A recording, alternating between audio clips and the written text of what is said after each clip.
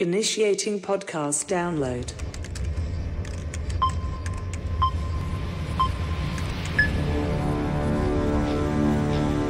Prepare yourself.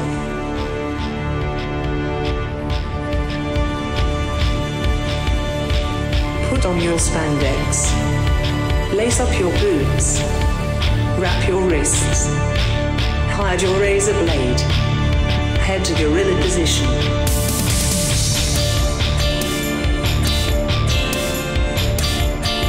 Grease up your hair. Apply baby oil. Okay, apply more baby oil. Get into gimmick. Keep your ears open and your mouth shut. Have fun and be safe out there, brother. Welcome to Iron on Wrestling. Now your host, Gregory Iron. Hello again, everyone. Welcome to another edition of Iron on Wrestling with Gregory Iron. I'm your host, Gregory Iron. This is episode 129. I'm feeling fine. I'm happy to be here today, and I'm happy to bring you another exciting episode with our special guest, Tony Deppen. He's one of the more well-traveled independent professional wrestlers, and we are going to hear Tony's story here today. Of course, we will also talk about his recent conflict with comedian Ron Funches, as well as his TV Championship win in Ring of Honor, and how he got started in wrestling, just I'm sure a plethora of other things, maybe his likes and dislikes outside of wrestling. I don't know where it'll go, but we'll find out soon as we talk.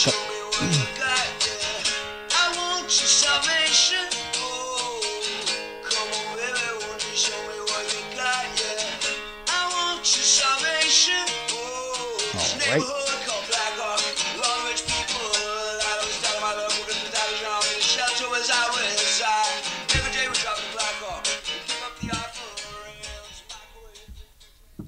Pardon the interruption. Aaron Bauer in the house. Welcome back. Thanks. Better for you to be in the house than in the hospital. Yeah, that's right. I'm sorry, that's local medical facility. Okay, I'm sorry. I didn't know we had a list of banned words here on the show. Words and phrases we cannot say.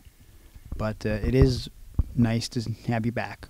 Thanks. It's nice to be back. Okay, so you want to give us a rundown of what happened exactly?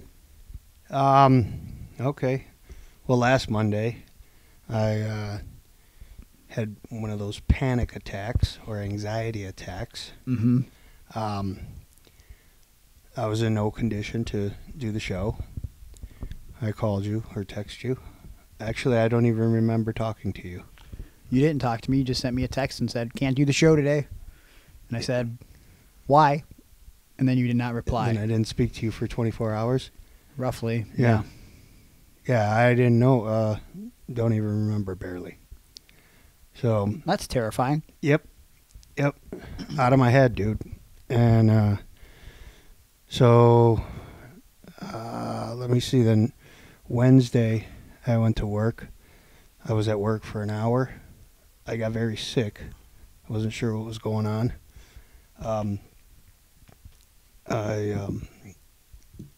Let's see. I had thrown up roughly 10 to 20 times before work. I made it to work. I thought I was getting through work. I was there for an hour and I left. I said, I'm sick. I think I'm dehydrated. I don't know what's going on for sure. I can't be here. I went home, got under the covers, stayed in bed, got up and watched Rocky later in the evening. The original? Yes. Okay. And went back to bed. The next morning I got up, Veterans Day. I had plans to go do stuff. I was going to go Christmas shopping. Didn't trust myself to be able to make it through a day of Christmas shopping. Sure. Well, DTA, don't trust anybody, including yourself. Yeah. Don't trust Aaron, it's DTA. Oh, boy. Yeah. So I had already gotten ready, and I canceled my plans. I tried to go back to sleep. I was in a lot of pain because I had been throwing up so much over the past couple of days because of this panic attack and anxiety. I was sweating profusely. All my muscles were cramping. So I was having like muscle spasms, Charlie horses. And I'm talking legs, arms, stomach, back. Yikes. And at that point I said, okay, something's wrong. Maybe I have COVID again. Decided I had to go get tested. Was going to go to one of those little rapid job places. And I decided against that and drove myself straight to the emergency room. It was that bad? Well, because I knew I needed to get rehydrated. I drank 5 Gatorades that morning trying to feel better and rehydrate myself, electrolytes and all that. Drank water. Nothing was working. I went straight into the ER. They said, "What's wrong?" I said, "I think I'm having anxiety attacks and it's causing me to throw up and I'm dehydrated." And they said, "Okay, take a seat in this waiting room over here." Well, at the hospital that I went to, they have a waiting room which is designated just for people suspected of having COVID. And then they have, if you don't have COVID, if you have like a broken leg or something, then you just sit out in the hallway. So only, the one room is filled with maybe possible COVID people. Mm-hmm. And I was in that room for 3 hours and 10 minutes. Well, you made a classic mistake, which I'm sure Nicole will appreciate me saying this, having worked in the emergency room. You should have said that I think I've been having panic attacks and I'm dehydrated and also chest pains. Because when you say chest pains, you immediately get to go to the back. And I've told Nicole that, and she said that is horrible and you should not do that. Yeah. And that is very annoying. Right. But yeah, you should have said chest pains because then you could have cut your wait time by about 3 hours. Right. Well, I wasn't thinking that, and I wanted to call you to see if you would take me, but I knew you were gone. Was this Wednesday? This was now Thursday. I was gone. Yeah. I was on my way to Horror Slam in Michigan. Right. So I waited in that waiting room, and I kept thinking, okay, I'm just going to leave. But I've already waited all this time. Right. And there was a marathon of Friends on. And I like the show Friends, but I was so fucking sick of Friends. By like hour 2. Yeah, sure. But I kept watching. And there was a woman that was there before me, and she had been waiting. And she was in a wheelchair with COVID, suspected COVID, I guess. And she kept waiting. And then she went up after like 2 hours, and she goes, "I've been waiting over 2 hours, and they said, it shouldn't be long." And they said, yes, the secretaries, reception, whatever they do. We have no control over that. And she said, "Okay, well, I'm just going to leave." And they said, "Well, you're in a wheelchair." And she stood up and walked. Wait, what? Yeah. It was a miracle. She was so sick of waiting that she found the will to get out of her wheelchair. I think the whole wheelchair thing was she was so weak that she, couldn't really walk. And then she found the strength when she was just pissed off enough. Wow. So she leaves, and I go, "Man, I feel bad for that girl. But that means I'm that much closer to getting in." Oh, yeah. And so 20, 30 minutes go by. This woman comes back. She says, "Did they call my name yet?" He said, Wait, "No." what? No, that doesn't count. No, you left. Yeah, And she goes, "Oh, well, I'm back. Am I back on the list? Can I get back on the list?" And the lady at the reception desk goes, oh, look, I never crossed you off. Yeah, go ahead. Oh, come on. Like, oh my gosh. So then That's my dreams bullshit. are You can't just leave and then come back and be like, what's up? We good now? Because I was afraid to even go to the restroom that they'd call my name and then I wouldn't be there and they'd just move the next person. I'd have to go to the back of the line, whatever. Yeah. But I did go to the restroom. I had to go pee. I went pee. And all of a sudden, a fire alarm goes off. Oh, boy. And I'm like, what's this noise? And I look up, and I see that, little fire symbol that, is above, is at the ceiling. I saw that going off. It was flashing. Oh, my gosh, there's a fire in here. This is going to be even worse. And there's, 500 people in here. So I come out of the bathroom. I look around. Somebody's telling everyone it's a mistake. There's a short in the fire alarm system. Do not leave the building. I go back. At this point now, I'm in full panic attack again. Full anxiety. I'm sweating again. I mean, soaking wet sweating. I'm pacing back and forth, waiting to go. My muscles are, spazzing. I'm having all kinds of bad thoughts. Finally, they call me back. I get back in. They had taken a blood test. They took a COVID test. They asked me what was going on. I told them. And the doctor that saw me, she looks and she says, hey, you said your stomach has pain in it? And I said, yes. I said, because of the dehydration, my stomach keeps getting these Charlie horses. And she goes, so you're saying your stomach hurts? And I said, yes. And she goes, gallbladder. Yep. Probably going to remove your gallbladder.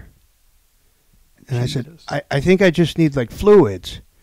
And she says, no, I think it's the gallbladder. Show me where it hurts. Exactly. And I show her it's always the top of my stomach, bottom of my chest, is where the panic sets in. Mm-hmm. It feels like it's on fire or something, and it's spinning, and you can't do anything about it. So she says, yeah, okay, we're setting you up. You're going to get I think it was a CAT scan for that. And then she says, yeah, we're setting you up for the CAT scan, and we have you, it looks like your heart rate is through the roof. It's out of rhythm. Okay, EKG. So she orders an EKG. They do an EKG on me. You ever had one of those? Where they put the little sticky things on you and the wires and... I don't think so. Okay, yeah. So, had that. My heart rate was elevated. There was a second doctor came in, and a student doctor was in there.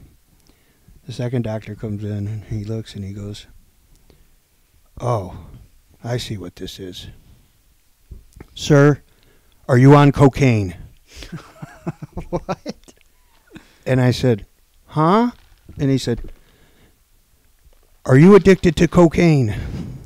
And I said, no, dude, I'm fat. I've been skinny. Hey. My mom died of a cocaine overdose. Yes. And she was very large. Oh, yeah? So, yeah, I never pictured your mom as large. Really? Yeah, I've always thought she was a little skinny bitch. No. Huh. Very, very chubby. I pictured her like you, but with longer hair and more cracky looking. That's sort of insulting. I don't know. I don't feel that it is. But yeah, no, she was very large. Yeah. Okay. Defied the logic of crackheads. Really. Wow. Well, that's impressive. Yeah. Yeah. So I was like, no, I don't do cocaine, and so they put me in as cocaine withdrawal. Okay. So you told them nope, yeah. Don't do it. And they're like, okay, let me make a note here. Cocaine withdrawal. They said, well, you have all the symptoms. You're shaking. You're sweating. You're definitely withdrawing. And I was like, okay. And you just went with it? I didn't know what else to do. All I wanted to do was to get rehydrated. Yeah, but I would have been kind of annoyed and angry as a man who does not do drugs. Well, I just said, I said I don't, and I said it a couple times, and then what do you do? And plus, I was in full, anxiety attack mode. Yeah. So they send me to this other room, and a counselor comes in. This drug counselor comes in, and they ask me if I'm open to treatment. Oh, come on. And I said, sure. I said, I'll get treatment. Do I get hydrated now? And they said, yeah, we're going to hook up the bags to you. And then they said, we got to get you calm first. So they gave me an Ativan. Okay, do you know what an Ativan is? It calms you immediately. It's like a Xanax. Okay. And do you remember what I used to be hooked on? Yes. Okay. So they give me one. It does nothing. They give me two. They do nothing. They give me a third one. You start hulking up. Yeah. And then they inject morphine into me. Oh, my God. What is happening? Now we're at 4 Ativan. We top at 5. Once we hit the 5th one, I'm cool. I'm finally cool. I'm not shaking as much. I'm not sweating anymore. And I'm feeling fine. And the Charlie horses still haven't gone away yet, though. So they have me in this other room, and they told me I gotta wait for the doctor. So I wait. And I wait. And I wait. And it's the next day. And I'm waiting. I'm waiting all day. And I start asking, hey, I haven't seen a doctor yet. Yeah, they didn't give you any updates? No updates. Just fluids. And my normal meds, that I'm supposed to take every day, like a Prilosec and stuff like that. And then like diabetes meds and stuff. And then they go, yeah, we don't do your normal diabetes meds, so we're just going to give you shots of insulin in your stomach. That's not the same thing at all. Well, I take pill form. Yeah. But they don't do pill form because they said the pill form messes up, like if you need to do an x-ray or something. Yeah. So they were doing shots into my stomach. Ugh.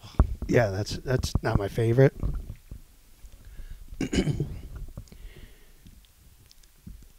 So you don't get one of those little rolly things that you see, like Mick Foley and Terry Funk were coming down the aisle with, and when they busted out of the hospital. Mm-hmm. With a yep. Okay, so the little rolly thing that comes, you don't get that. You're just hooked to the bed, to the thing. It's stationary. Sure. So every time you need to go to the bathroom, and you're getting rehydrated, so you have to go to the bathroom quite a bit, you have to call for a nurse. And you don't have your own bathroom when you're in the ER. You have to use, there's 2 bathrooms. So I have to get disconnected from my IV, and then I get to walk to the bathroom. So I go to the bathroom, and I go to the one that says vacant, and it's got the little green color. And I open the door, and there's a woman standing there, and she's pissing in a urine cup. Oh, okay. And she looks straight at me, and I go, oh, sorry, the door was unlocked. And then I shut the door. Mm-hmm. And I'm embarrassed. Yeah, it's awkward. Sure. I walk back to my room. I wait 5 minutes. I walk back to that bathroom. It says vacant. I open the door. No. She's right by the door, but she's got her gown up, and she's wiping her vagina. No! Why? It was so bad. Does she not know how to lock a door? And I had already walked in on her. Why didn't you go lock it then? Oh, my God. Like maybe the first time you forgot, or you had to go so bad that you just, or whatever. 2 times. After that, I went back and I told my nurses what happened. They go, oh, that happens all the time. Okay. Here in the emergency room. Mm. And I said, all right, can you just give me one of them bottles to piss in? I'll just keep it by my bed and I'll just pee in it all night. And they were like, yeah, sure. I had finally asked the nurses, I said, look, I have not seen a doctor since I've been here, except my initial come in when they said they thought I was on cocaine. And they said, yeah. I said, so can I see this doctor? I need to see the doctor. I need to know when I'm going home. I've been here, a long time now, over 24 hours. And they said, the nurse straight up looked at me and said, that's the big mystery of the day here. I said, what's that? She said, you don't have a doctor. And we don't have a doctor for you. And we don't know who your doctor is.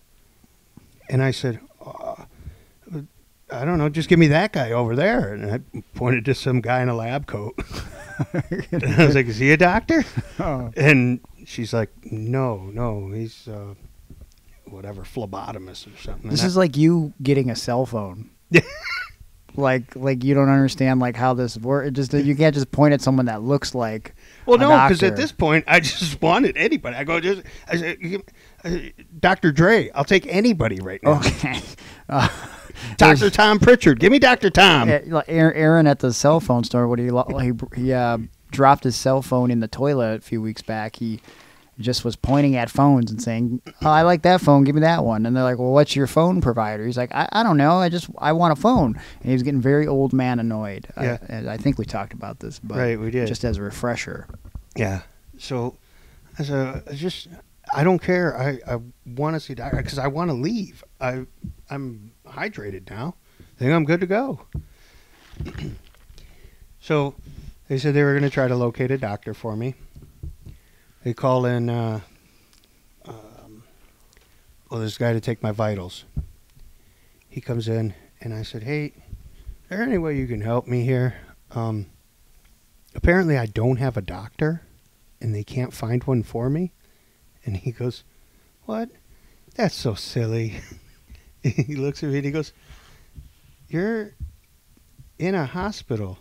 That's why people go to hospitals, is because there's doctors in them. Yep. There has to be a doctor. And I said, they told me they can't find a doctor, and there's no doctor for me. And he said, well, and he looks at the bags of like saline and the banana bag that they gave me, to pump me full of fluids. Yep. And he said, somebody had to order these. He goes, well, this lady's name right here. I said, I don't know. He said, don't worry, I'll take care of it. And he said, wait a minute, let me check. You're serious you haven't seen a doctor? I said, I've been here almost 2 straight days. And he looks me up and he goes, sir, you've been here 35 hours. And I see here it says you haven't seen one doctor. That's awful. Yep. And he said, and you're still in the ER. Why haven't they taken you to like a real room? I said, I don't know. That's why I'm reaching out to you right now. He said, I'll do my best. He leaves. 40 hours go by.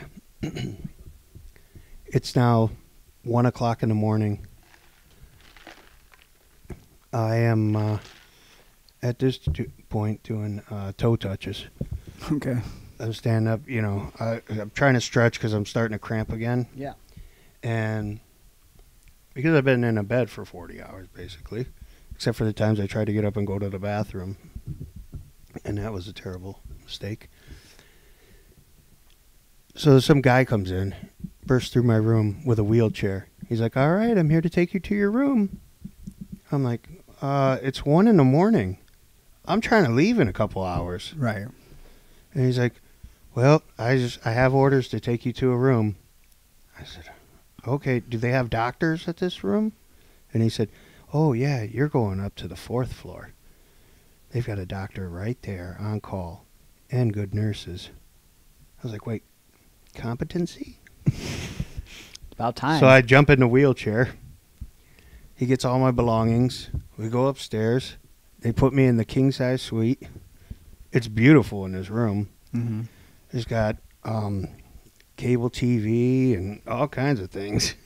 And I get all comfortable. There's a nurse in there. She's like, I can't even tell you what's going on with you right now, though. She said, but if you have questions, I can answer them other than that one.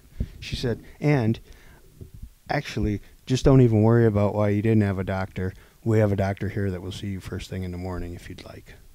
And I said, yes, please. So basically it came down to I was diagnosed with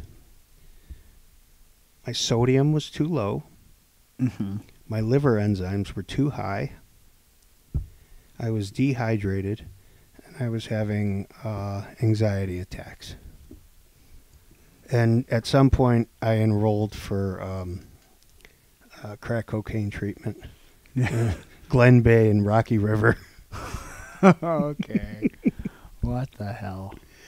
And then the next day, I was discharged. Well, that's good. Yeah. I really hope you break your addiction, though. I think I speak for everyone listening to the podcast as well. You know, it's coke addiction is a very serious thing. Yeah. Well, they ended up erasing that because my drug test came back and I had no numbers in anything. Oh, okay. Well, then, that's great. Because, like, I started looking, you get a little app on your phone if you go to the Cleveland Clinic. Mm-hmm. And that app gives you your test results. And so I looked up the results. Like, it came up on my phone, and it said, blood drug test results.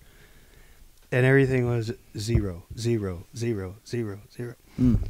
And so the nurse, the competent one that I had, the last one I saw, she was looking at the numbers. And because I said, hey, is there any chance I can get something to help me sleep? Because it's like 1:30 in the morning now.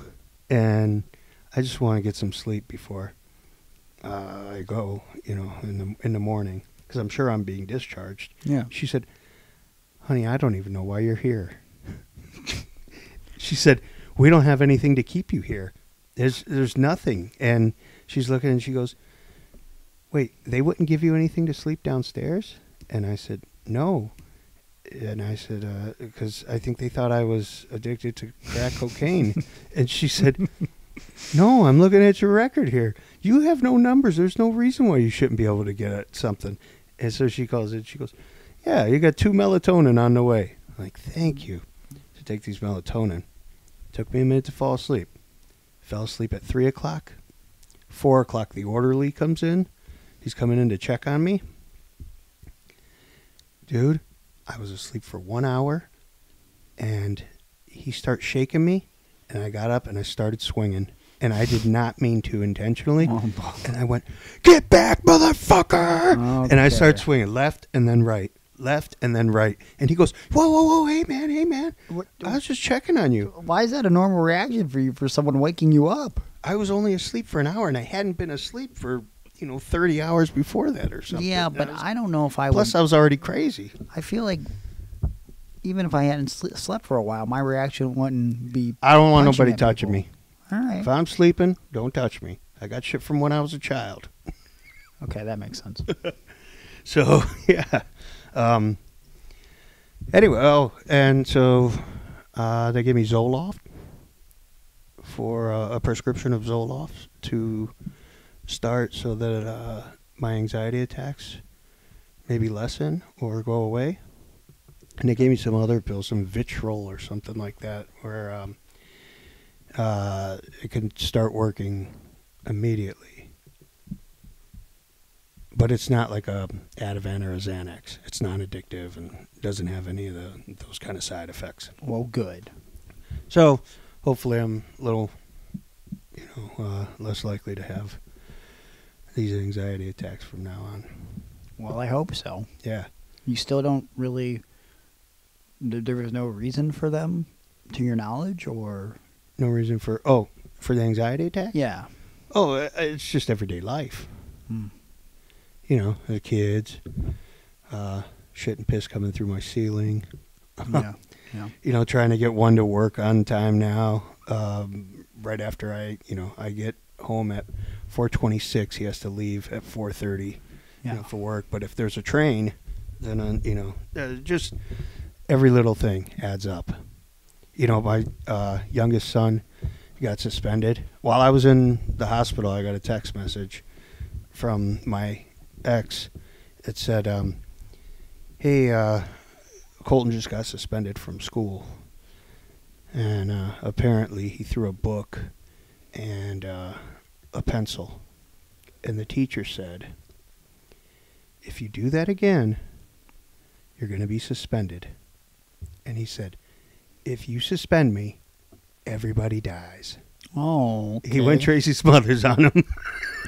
Well, and, you know, 20 years ago, you could probably say that, and somebody would go, that's a detention. Mm-hmm. Not today. Not today. So there's more, you know, there's always some big amount of stress or anxiety in my life, but I just wasn't handling it right. So I gotcha. So I feel much better now. I'm ready to go. Good. Yeah. I'm glad you're okay today. I got the help that I needed, and let's do this. Well, we're doing it. We're back in action. It's always weird to record intros without you. I got through it. We did a little short one last week. If you didn't listen to it, I didn't. Gave you a little bit of an update on Aaron, or at least what we knew at the time. And many people were concerned for you, just so you know. I think some people a lot of reached out, and I appreciate all that. And I read those. I did not read them, any of them, until I was actually in the hospital. Yeah. And then once I started feeling better, then I could read some. But before that, I think I felt too much like shit. Gotcha. And I felt like I was letting people down. Yeah. And you're not letting anybody down, man. Yeah. Like the first responses that I got from you, were basically like, "I'm sorry." Yeah. And I'm just like, don't apologize. Just like, if you could, I would like for you to communicate, so I'm not just like getting a text like, "Can't do the podcast," and then I'm like, "Why?" And then just silence. Yeah. It's a little uncomfortable, but everybody cares about you. But we sort of mentioned that about Aaron last week, and then of course our guest was BJ Colangelo, who did you ever meet BJ? I'm sure you met her at AIW, right? She helped work on that Powerbomb movie and stuff. Nope. She survived cancer. Yeah. I saw I saw the ads for the show, and and then you made a song reference, right? Scars. That wasn't by design. Maybe it was like subconsciously. Yeah. I didn't realize that you were quoting lyrics from it was Papa Roach, and BJ even commented on Twitter, "Only you, Greg, I will allow to get rid of using or get away with using a post about me with Papa Roach lyrics." And as soon as I saw that, I was going to tweet, "Scars are souvenirs you never lose." Yeah.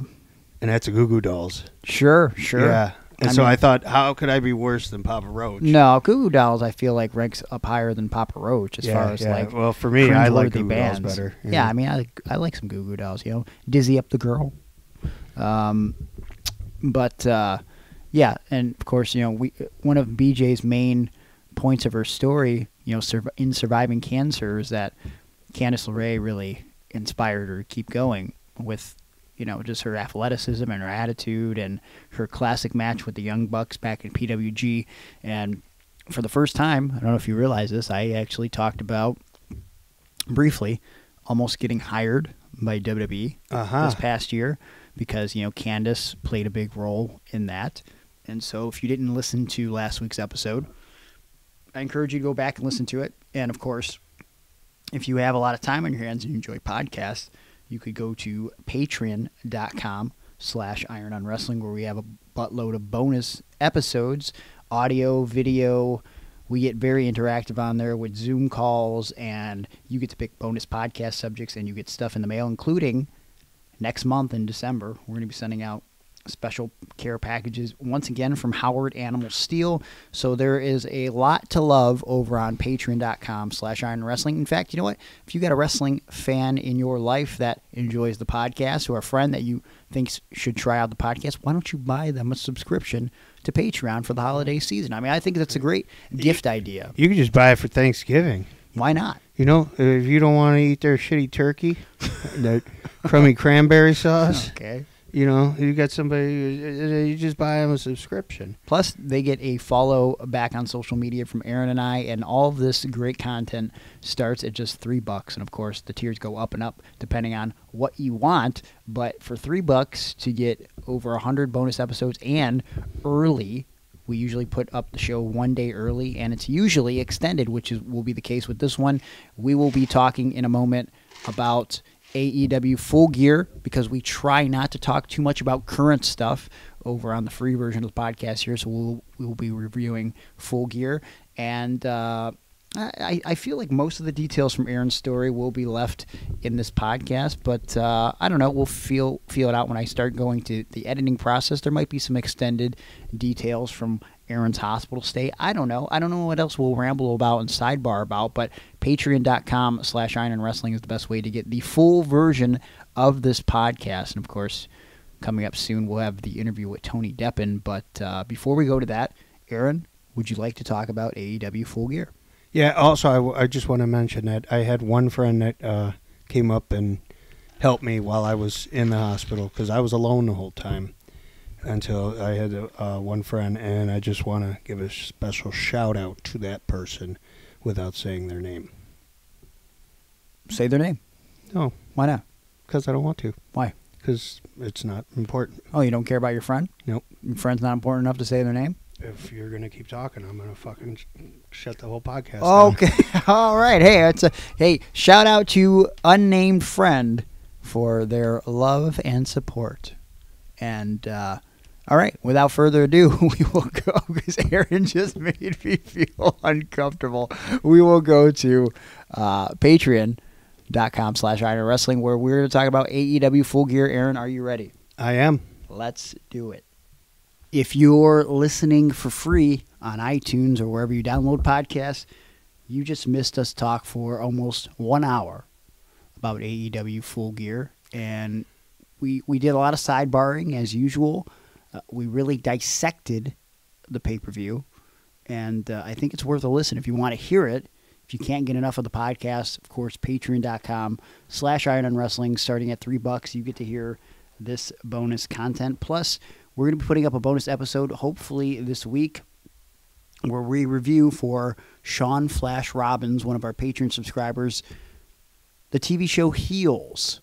This was something that you watched weeks ago, Aaron, and over the past week and a half, I myself sat back and watched the show, and I don't know if any of our listeners have been watching the show, but Sean wanted us to sort of dissect the show, not only to see whether we liked it or not, because he thoroughly enjoyed it, but he wanted to get a wrestler's insight on the show. And so I turned my wrestler brain on, and I looked at some of the things in the program, and I definitely have a lot of things to say, and I will be saying that over with Aaron on patreon.com/irononwrestling, starting at just $3. What a deal. It is a deal, and I can't wait to hear your thoughts on it, because I went into the show with a mindset of I want to just watch it as a fan. Yeah. And you went in with the mindset of I'm going to watch it as a wrestler.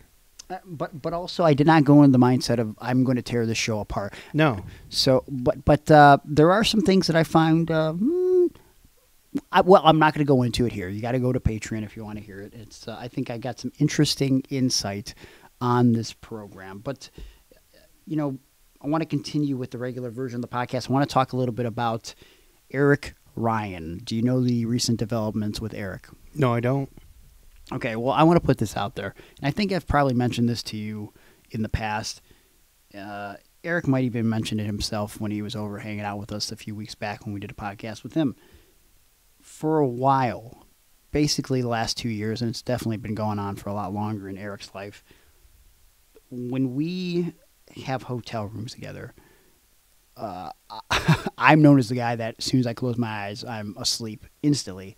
People think it's weird as fuck, but I think my mindset is like I think my brain overacts so badly throughout the day that the minute my eyes close, I'm just out. Like my brain has to shut down. Bobby Beverly and Eddie only get put in the same room together because they're huge snorers and annoy the fuck out of everybody. Snorters? Snorers. Oh. Jesus, what is... You are the crack-addicted one, man. You love the crack cocaine. They're huge snorers, and everyone complains about their snoring. Not me, though, because I'm always unconscious and I don't hear anything. Ricky is Ricky, and he occasionally talks to himself in his sleep and wakes himself up with talking. Atticus Coger, I'm really not sure what he does. I mean, he creates no problems for me, really. Mm-hmm. Nothing that I can think of. No one seems to be bothered by Addie sleeping. Eric Ryan, he can't bother anybody with his sleep because he isn't sleeping most of the time. Yeah. And that is because for a long time, Eric has been in incredible pain. And he finally went to the doctor and got some things checked out. And I'm going to read a few of his tweets that he put out earlier today. As we record this, this would have been on Monday, November 15th. Eric tweeted, finally putting this out there, for the last 6 months or so, I've been battling tingling and numbness in my right hand.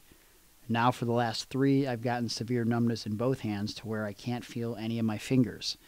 It's been causing me to not sleep, waking up in, let me go to the most severe pain I've ever felt. It's severely hindering my QOL since basic tasks like opening a twist cap of soda is difficult. Getting surgery on my right hand Friday and the left in December. I'm unsure of my timeline out, but know when I come back, I'll be better than ever. I'll be out of work and wrestling for over a month. 0 work and wrestling means 0 income. I'll be selling some old gear to help him get the BCA gear done and get that money donated as well. As much as I don't want to, I have to, so I'm going to put my info out there. If anyone wants to donate and help in my time out, I don't want a lot.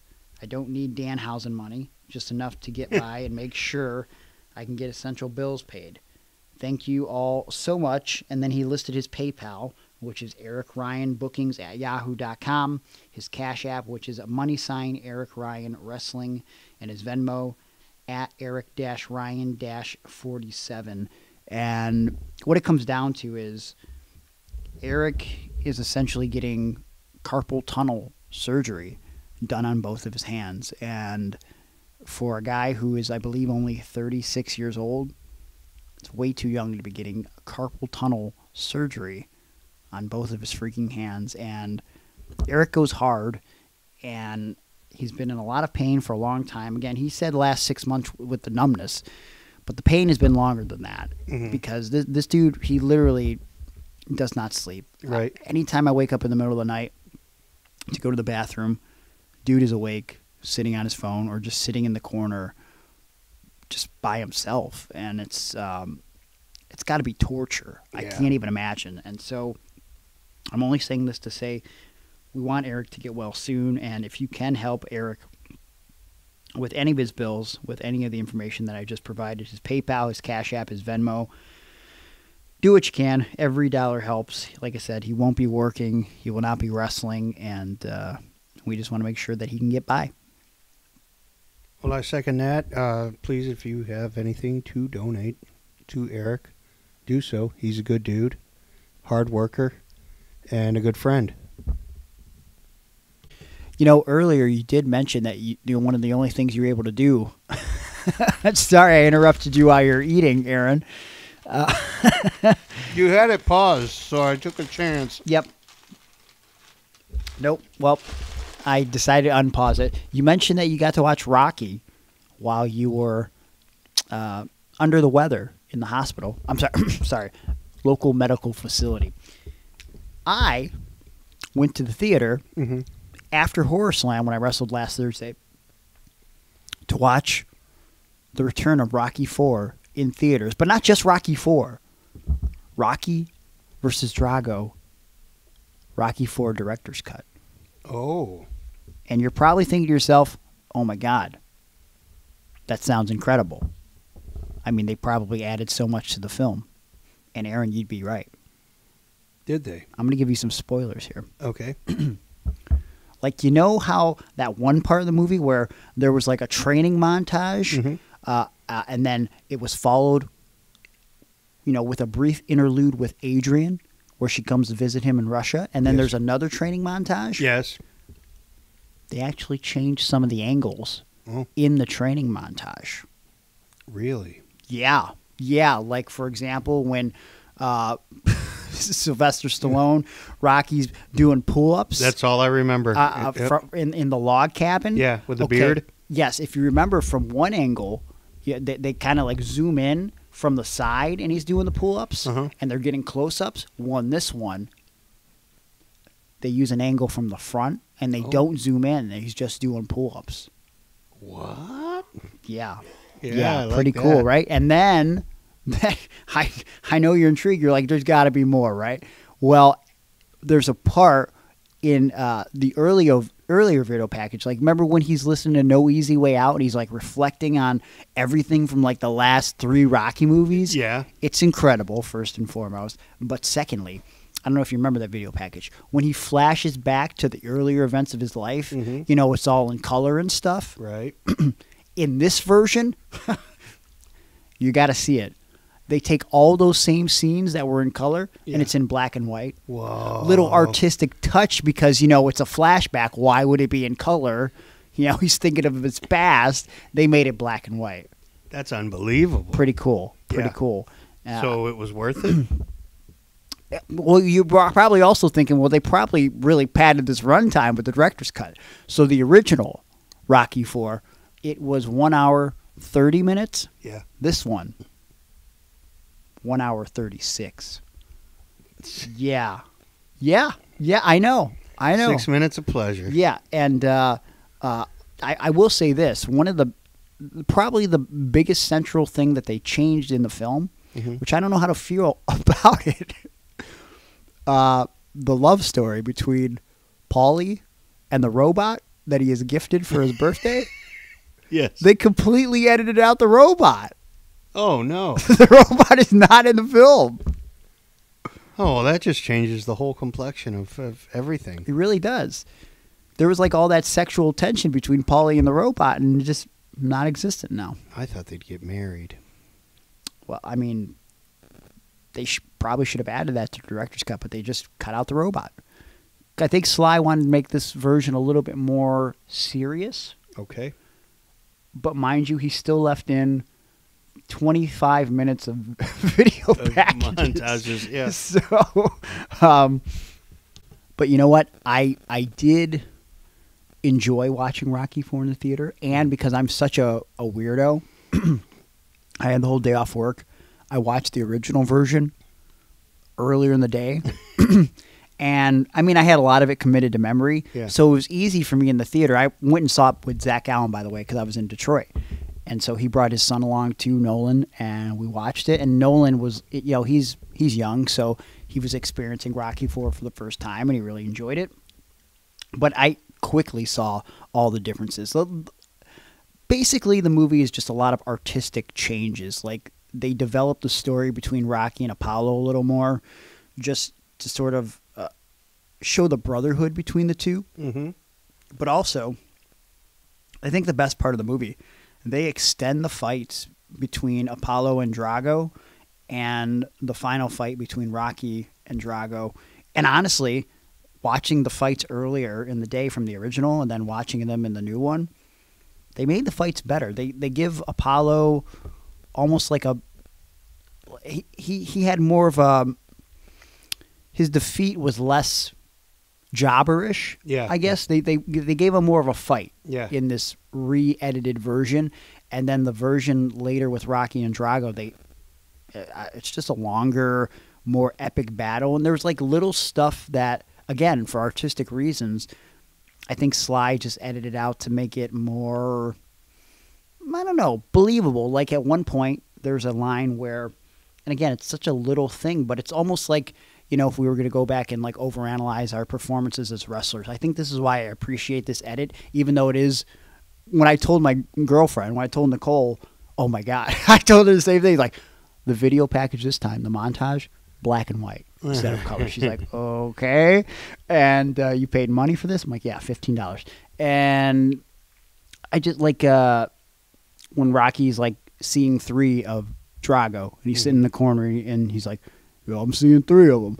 And then Paulie says, hit the one in the middle. And then Apollo's manager that becomes Rocky's manager, he goes, yeah, hit the one in the middle. They edit him out saying that line because I feel like if I'm thinking in terms of Sly, it doesn't make sense for him to say that. Paulie would say that, right? But he wouldn't say that. And they edit it to where he's saying like no pain, and like giving him other advice, but he doesn't hit that line. I just found that all very interesting. Just there was also a documentary that you can watch for free on YouTube that Sly put out last week sometime, just sort of going through the edits and why he's doing this, and it's almost like a free lesson in movie making from Sylvester Stallone on YouTube, which I found all very intriguing. So I'm not disappointed that I went out of my way to watch Rocky IV. In fact, I didn't tell Horror Slam why. It was Horror Slam versus GCW.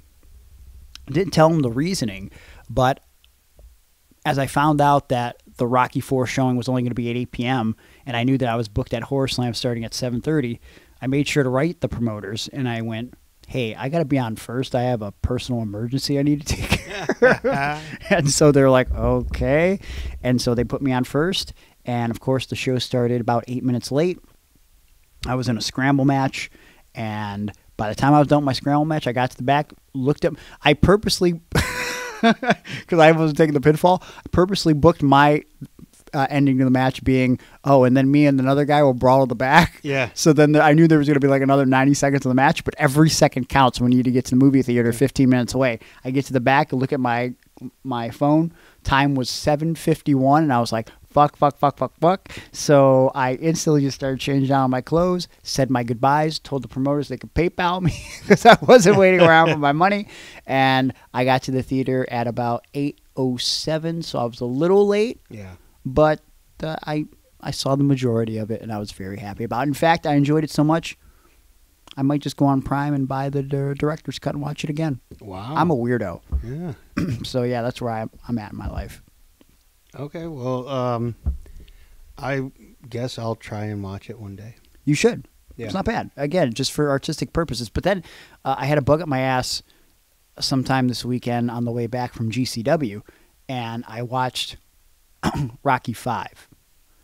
Oh, okay. Because I wanted to view it again, because I haven't watched it in a long time, because it's notoriously known as the worst of the Rocky movies, and it's still the worst. Yeah. I don't know the last time you watched it. Whatever the last time was, it was the first time. Okay. So when did it come out? 1990. 1990. Yeah. Okay, yeah. So, I don't know. I'd like some feedback from any Rocky fans or people that have watched Rocky V. To me, Rocky V almost feels like a made-for-TV movie that they tried to get in theaters, but they couldn't, and they tried stuff that wasn't going to work, and it actually was released in theaters, and they did stuff that really didn't work. And in fact, if you go back and watch Rocky Balboa, there was a couple plot points of that movie that just completely dropped, like Rocky having brain damage in Rocky V. Magically in Rocky Balboa, he just doesn't. And then Sylvester Stallone tries to justify it when Rocky Balboa comes out. He's like, well, medical technology back then was different, right? And they misdiagnosed him. But like they don't really say that in Rocky VI. They just kind of forget about it. So I would have too.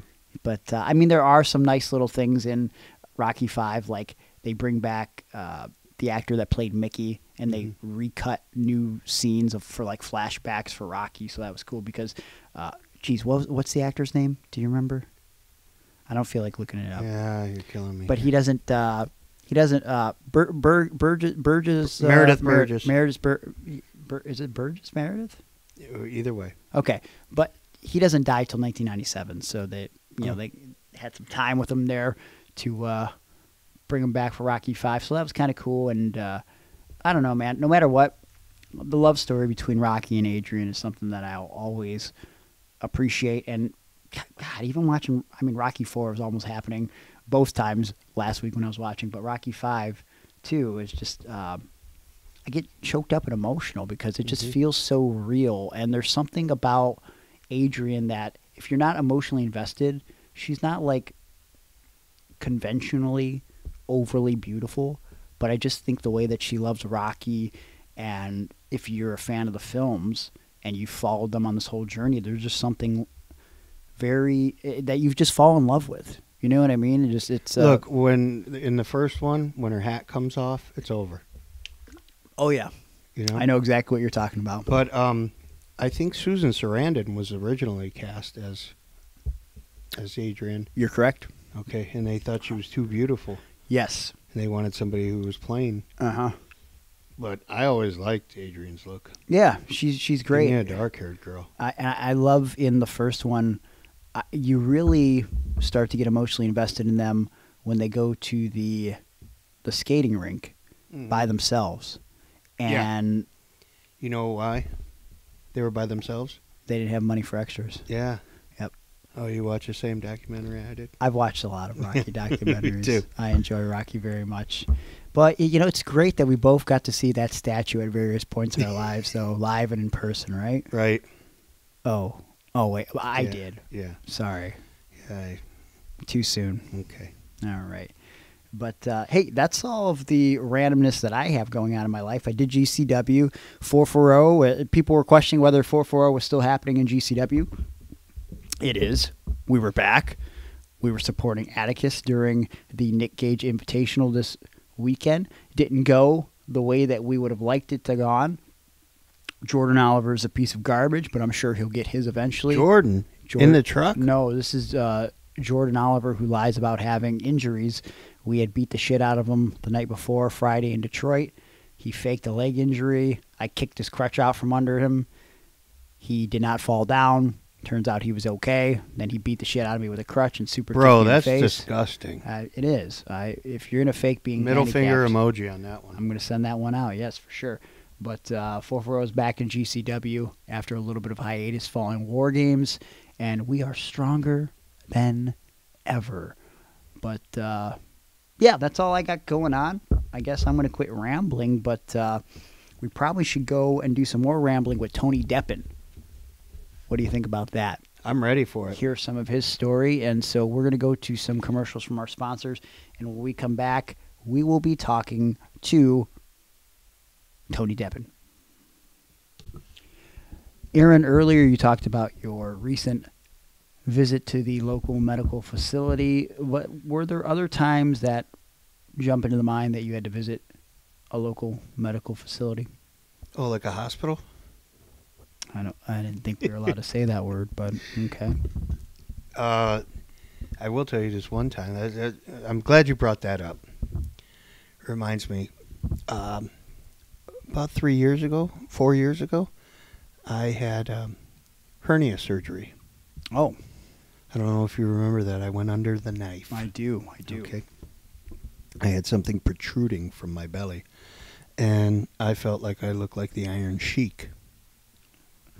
You know how his belly button goes out like that? Yeah. Well, that's how mine had gone. I was an innie, and all of a sudden I was an outie. Yeah. And just got the piece of that umbilical cord still attached. Get rid of that, Iron Sheik. Come on. I kept thinking, something might be wrong here. And finally I went to Nicole at work, and I said, hey, do you think something's wrong here? I lifted up my shirt. She's like, oh, God, you have a hernia. So I went to the doctor's, and I pulled my shirt up for the doctor, and he went, oh, God, you have a hernia. And they set me up for surgery. So I get to the hospital, or the local medical facility, if you will, and they have you, when they prep you for surgery, you have to get undressed completely and in a gown. So I put the gown on, and I have nothing on underneath. And boy, the nurse comes in, and she says, okay, you lay on this bed here. I got to check out. Are you freshly shaved? And I was like, why is this 60-year-old nurse asking me this? And I said, no. And she said, oh, doctor's going to be working down there. So we working below your belly button. Everything has to be shaved. I said, "Oh, you have a razor?" She said, "Yep, I got one right here." Zoom, zoom. And she pulls out these, like, hair clippers. No, what the fuck? And she starts shaving me down there. Oh, God. Now, if I had a product at the time, and if I knew of a product and could use it, I could have avoided this whole situation, because tell me, would you have not been very embarrassed at this point? Listen, I wish that I could go back in time for you and give you Manscaped's Lawnmower 4.0. Would have taken your embarrassment away. It reminds me of when I went to the hospital for my groin injury a few years back in New Jersey. Oh, when you broke your dick. Yes, legitimately. I had not taken care of business down there Right. in a couple weeks. Mm-hmm. And I had to show my bits to several nurses. And mind you, this is the one occasion in which none of the nurses are 6 years old. They're all incredibly attractive, to the point where I had to apologize. And I literally said, "Ladies, if I would have known that I had to show you this thing, I would have taken care of it a little bit better, and I apologize." I wish that I would have had something like Manscaped offers today. Inside the Performance Package 4.0, you'll find the signature Lawnmower 4.0, of course, which is this electric trimmer with the proprietary advanced skin-safe technology to reduce cuts on your nuts. And, of course, it's also waterproof, so you can use it in the shower or in the sink if you're into that. And I mean, in the toilet. You could drop it in the toilet. It'll be fine. I don't know Not why. like my phone. Well, you don't want to do that. If it's pouring rain outside, you could go shave your balls outside. Don't recommend that. That is technically indecent exposure, so maybe avoid that. Yeah, but only until it's shaven. Then it's a real decent exposure. Okay. The Manscaped Performance Package 4.0 in its entirety includes not only the Lawnmower 4.0, but the Crop Preserver and Crop Reviver, which is an anti-chafing ball deodorant, moisturizer, and toner. And, the holidays are coming early, so it's time to keep your North Pole feeling and smelling fresh. The Hygiene Bundle will also come with a pair of Manscaped anti-chafing boxers that'll keep your junk feeling fresh all day. It's the perfect package for your perfect package. Manscaped is also going beyond the groin with the new Ultra Premium Body Wash. And Aaron, I know you haven't gotten the opportunity to try this out yet, but I got to tell you, I'm loving the body wash and I'm loving the shampoo and conditioner. It's a 2-in-1, and it's all infused with aloe vera and sea salt to keep your skin feeling clean, nice, and moisturized. And the shampoo and conditioner is hydrating, nourishing, conditioning of the scalp, and it's strengthening your hair at the same time. It's pretty good. I used to use Head and Shoulders. I don't know if I'll be going back now that I got Manscaped's new 2-in-1 shampoo and conditioner. Well, I used to use... Well, I won't even mention a product that I used to use, but I do know something. Something for Emily? The holidays won't be the only thing that are coming soon. If you use Manscaped 4.0 and the new shampoo and gel. Sort of inappropriate, but I'll go with it. It's fine. Really? No, it's I was going to say, this is more Iron than On Wrestling appropriate. Podcast. It's more than appropriate. We've said worse things on this show. Presented by Manscaped. 'Tis the season to load up on Manscaped products, so get yourself, your dad, your brother, any of your friends, the best gift of all, the Manscaped Performance Package. And here's a gift for you. You use our promo code PARDON, P-A-R-D-O-N. You're going to get 20% off and free shipping. That's right. Promo code PARDON, 20% off and free shipping. Ho, ho, ho, gentlemen. The holidays are here early, as I mentioned, and it's time to invest in the leading men's hygiene brand, Manscaped. Do it now. Your jingle balls will thank you. See what I did there? Yeah, I saw it. All right. Now let's see what you got. No, I'm not showing you. Come on. No. Let me just jingle those bells. No. Just take my word for it. Okay. I've been wanting a new and unique T-shirt design for Christmas, but I don't know if I can think of anyone in particular that I should go to for said design or really artwork of any kind. Oh, I can think of somebody. I got a good buddy. Who's that? His name is Juan. What is it? Juan. He Come owns again? Of the Ortiz Designs. No, I know who you're talking about now. It's Juan Ortiz, and it's Of the Dead Designs. That's right. Yeah, you know him too. Yeah. Well, I know him because he's also a good buddy of mine, and he is a one-man merch design company, and he's created merchandise for some of the most prolific figures in all professional wrestling. I'm talking organizations like WWE, AEW, Ring of Honor, Impact, and New Japan Pro Wrestling. Guys like Ric Flair, Road Warrior Animal, Hulk Hogan, the Young Bucks, Luchasaurus, Jungle Boy, even yours truly. Nice. Yeah, he's quite the man. What Yes. a man, what a man, what a mighty good man that Juan is.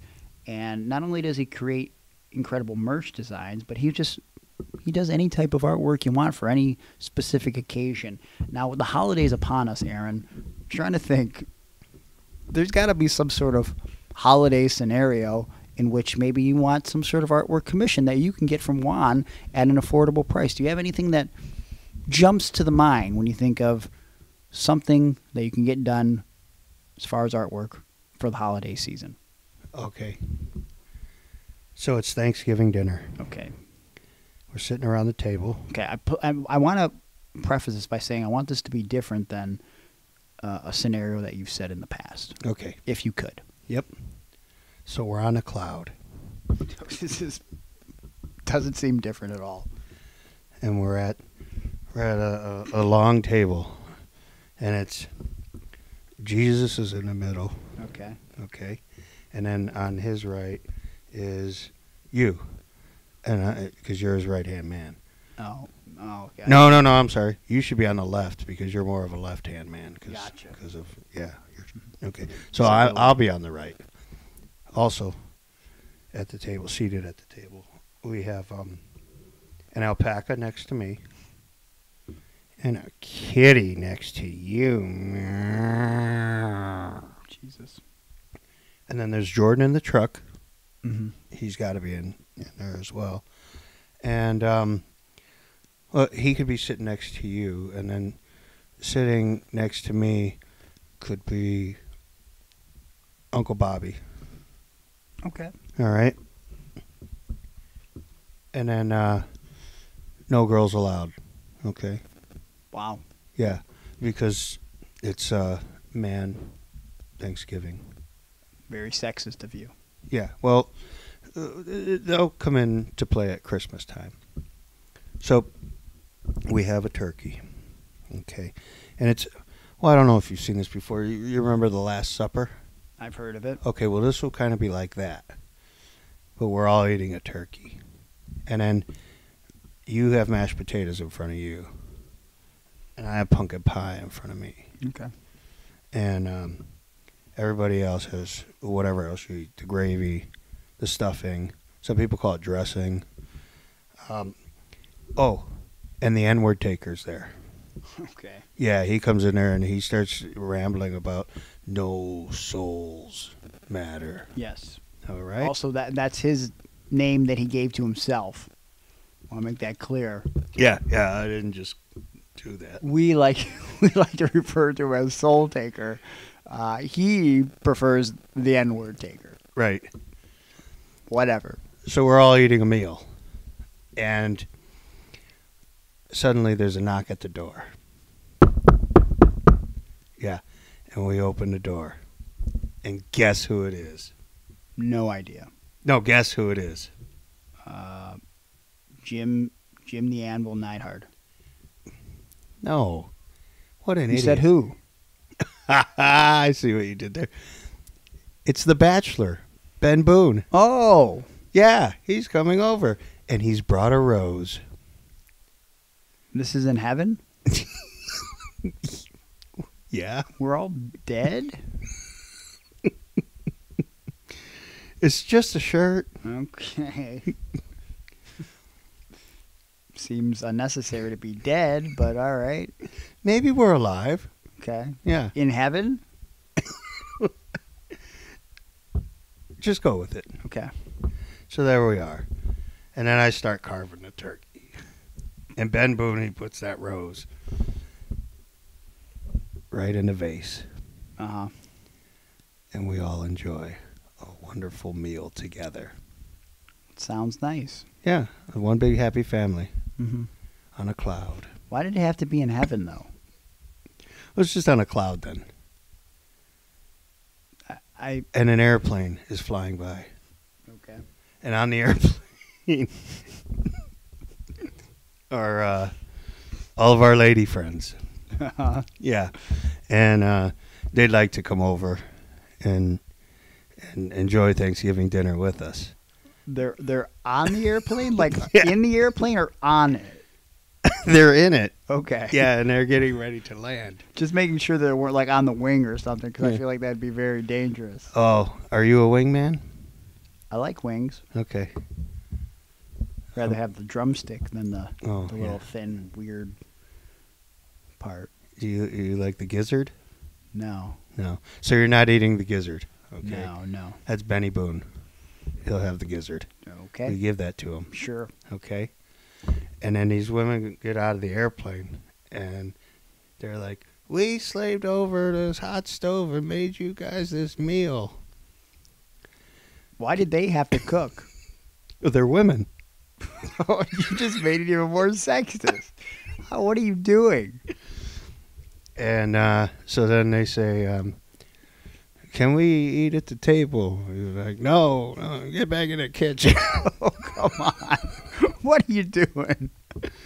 Don't you remember how things were back when Jesus was alive? I guess. I mean, I wasn't around then, but also, why is this happening in heaven?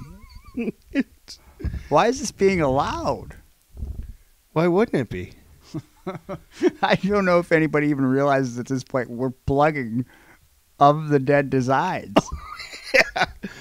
I can't wait till he makes this shirt. Oh, my God. How many will you buy? No, I don't know if I can. Like women being put into the kitchen while we're sitting in a cloud eating food. And football's on. Football's on, okay. I don't know what's happening when I'm watching it anyway, so Right. it's just I'll be very. No, you'll be on your phone like you always are. Okay, that's not true. God, I just had this discussion with Nicole. Well, at least you're not driving this time. All right. Of the Dead Designs can create the merch or the art that you want, for your friend or loved one or for the holiday season. It doesn't matter. He's open for all occasions. And if you contact Of the Dead Designs, you mention Iron on Wrestling, you're going to save $10 on your first piece of art. That's right, $10. So contact Of the Dead Designs right now. Contact him on Instagram at OfTheDead209, on Facebook at facebook.com/OfTheDeadDesigns, or go to their website, ofthedead.weebly.com, because Of the Dead Designs is bringing your artwork to life. Tony Deppen, I'm going to pretend like I just didn't say hello to you, like we weren't talking off air. Hi, how are you? Hi, Greg. This is the first time we've said hi together today. You're just sitting at home hanging out with the kid, and he's about to fall asleep, so that's nice. Yeah, that's the highlight of my days, is getting some time to myself when he falls asleep for like an hour. So he hasn't napped really much today, so a lot of my time has been just watching what he's trying to eat or climb into. So you're a stay-at-home dad during the week? Yes, I am, all throughout the week, unless I have to fly out on a Thursday or Friday or something like that. But other than that, I'm me and him every day. I would imagine you enjoy it a lot. Like I said before we started recording, I can't believe the kids, a year already. It seems like yesterday we were just talking about the baby being born, and time flies. Yeah, I'd really like some time to myself though, because I'm with him all the time, and then if I'm not with him, I'm wrestling, and if I'm not doing wrestling, I'm at the brewery. So me time is not a thing that exists. Yeah. What does me time look like for you when it does happen? I don't count the gym as me time because that's part of the job with wrestling. Sure. But just being able to relax and not have to worry about what's going on around the house, or stressing about something, I never have any time to sit down by myself. Cause like I said, if I'm not wrestling, I'm at the brewery throughout the day, and that's exhausting too. Cause it's like about an hour away from my house. It's not like right down the road. Yeah. So the brewery's been a big part of your life for what, the last year or so now? Well, we've been shooting for this for the past like 3 years, and then COVID hit and everything stopped and we lost our finances. But we've been open since July, so it wasn't as bad in like the time leading up to it. But then when push came to shove, we're just like, we have to start doing stuff ourselves because we can't afford the other stuff that we need to do. So we were there, like, I think around May, I just started getting like overloaded with that baby. Like I was at the brewery every day, like working on things, get home at like 1 o'clock, between 11 and 1 o'clock at night, wake up, redo everything. And, it got to me mentally and physically. So it drained the shit out of me. Yeah. Well, so brewing beer started out as a hobby for you. And then how does it escalate to the point where you're like, I'm going to open up a brewery? My friends and I, we just wanted a homebrew because there's a homebrew competition. So we wanted to enter that. And then we got on some homebrew fest and we did fairly well. I think one of the first times we entered a competition, it was like the first time we brewed those beers too. We scored like a 37 out of 40 and on the stout. And they're like, oh yeah, that would have won if you guys brewed it a few more times, because the guy that won, he brewed it like 30,000 times. And then our IPA, we couldn't properly enter it. And the judge was like, yeah, you guys would have easily won with that IPA. I was like, damn. So then we started doing regular festivals and all that fun stuff. And people were like, oh, when you guys opening? I was like, maybe we should. So here we are 4.5, 5 years later. That's wild. So what does a typical day at the brewery look like for you? Well, I do a lot of the finances and like the annoying things, and I'll go to the brewery also, like mainly out, like one of the only days like that that's for sure always be able to go is a Thursday, because wrestling isn't always happening on Thursdays. So like I'll just kind of like, if we get our grain order in, I'll load it down, store to the basement, pack it up all around the area, make sure the kegs are pulled out of the cooler, and so we have room, and get ready to situate them to take them to get cleaned. So a lot of just tedious tasks back and forth. I don't really work the bar much. Only when we don't have other people available, then I'll work there. And that's the only time that's like literally the only time I make money from the brewery so far, because we're trying to pay off our debt first.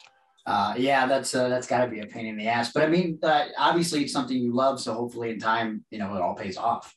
Yeah, even if it's just like, if it never blossoms to being like me making $200,000-$300,000 a year, and it's just like an extra $40,000 a year, that's side money. Like that's a good, throw that somewhere in investment or something like that, and then maybe I'll be able to retire one day, maybe. Yeah, well, you know what? Speaking of making side money, wrestling for both of us for a long time have been side money, but for you, it's still a full-time gig now. And when you started around 2009 professionally, there wasn't a lot of money in professional wrestling. I don't miss those days at all. So it's nice that we can pay our bills with wrestling. So it's like, you got to have a love and passion for pro wrestling when you're officially entering the business in 2009. But technically you started backyarding in like 2005. Am I correct? Yeah, 2005.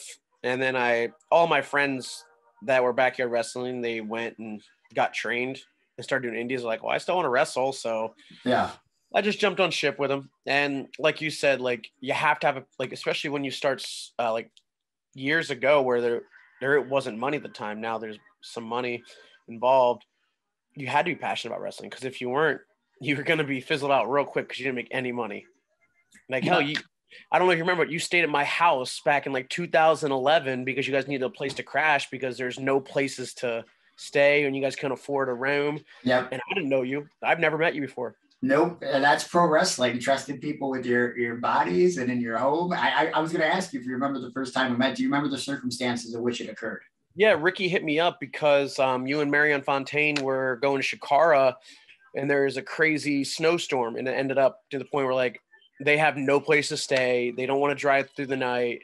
And I was like, well, I'm like an hour and 20 outside of where they're running. I'm like, if they want to come crash, like they're more than likely, I'm more than welcome to come down and crash. And like, I let you guys watch some of my WCW DVDs that I had because you guys. Yes.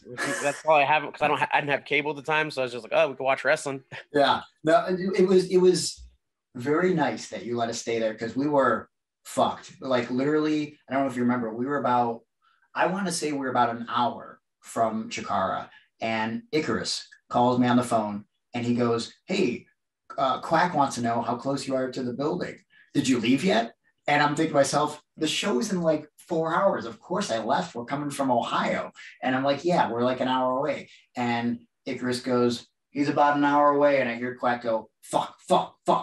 And he goes, "Yeah, Quack can't use you guys tonight. So you can just turn around and go home if you want." And for me, I was wrestling and then Fontaine was the next day. So he was just going to cancel Fontaine. And I was like, no, this can't be a thing. And so I had to be like, yo, you got to let Fontaine wrestle tomorrow. And I don't want to drive home. And even if we tried to drive to the Chikara show, they were closing off exits and stuff. Like it was that bad. So you really saved our asses. And I would forever be thankful for that. Well, because Ricky messaged me and I was just like, yeah, sure. Why the hell not? Because I've known Ricky for many years and I just started wrestling and I was just like, oh, maybe I can make a connection. It didn't make a connection because we didn't talk about this for fucking like 8 years after that when I started seeing you more often. But right. Like, I just always like, and it still applies today. Like, I always tell people, I'm like, if you're ever driving through central Pennsylvania, you need a place to crash. Like, you're more than welcome to stay at my place as long as I like you. If I can't stand you, like if I can tolerate you, you're golden. But if like you're somebody I hate, I'm gonna have to just be like, sorry, man, house is full. Did you ever have any other random people stay at your house when you're sort of growing as a professional wrestler in those early years? No, because of where I live. Like where I lived there is different compared to where I live now. That was more northeastern Pennsylvania where I lived. So like not many people are driving to the area. Everybody, if you're driving through the state, you're driving centralized, like, and you'll literally pass my house on the turnpike because I live like 2 minutes from the turnpike. What town did you grow up in? Shamokin, Pennsylvania. That's what I thought. I wanted you to say it to be sure, but Shamokin, Pennsylvania, growing up there, I mean, what is life like in Shamokin? Poverty. Yeah. It's like, because like you live in Cleveland. Do you live in Cleveland? Yes. And it's a pretty destitute area. Like, it's not the prettiest. No. Now, like, and that's a big city. Now that where I live in Shamokin is essentially the same way as Cleveland, except I think poorer because it's like way smaller. It's not by any big cities or anything like that. The average household medium income is like $18,000. Oh God. Yeah, it's like that's why I was backyard wrestling because I had nothing better to do. Like, and I remember when I told my mom I was backyard wrestling, she's like, "Well, you're not doing drugs," because a lot of people were doing drugs, and still to this day, that area has a lot of drugs. Now, that being said, it has a lot of great people. Like, you'll be there, and like I could take anybody out to the bar, and there will be people that are in that town. They'll buy you drinks left and right, and they don't even know you just because they're super nice people, and it's dirt cheap to drink there too. Yeah. So, and I've lived in big cities compared to small cities, and small cities always have nicer people. Yeah, yeah. I mean, what is Shamokin known for? If it had to be known for one thing, Coal.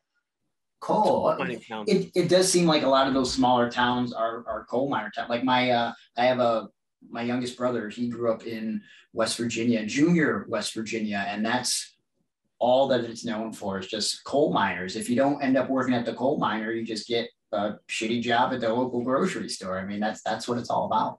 They still think coal mining's coming back. That's the problem. Yeah. Yeah.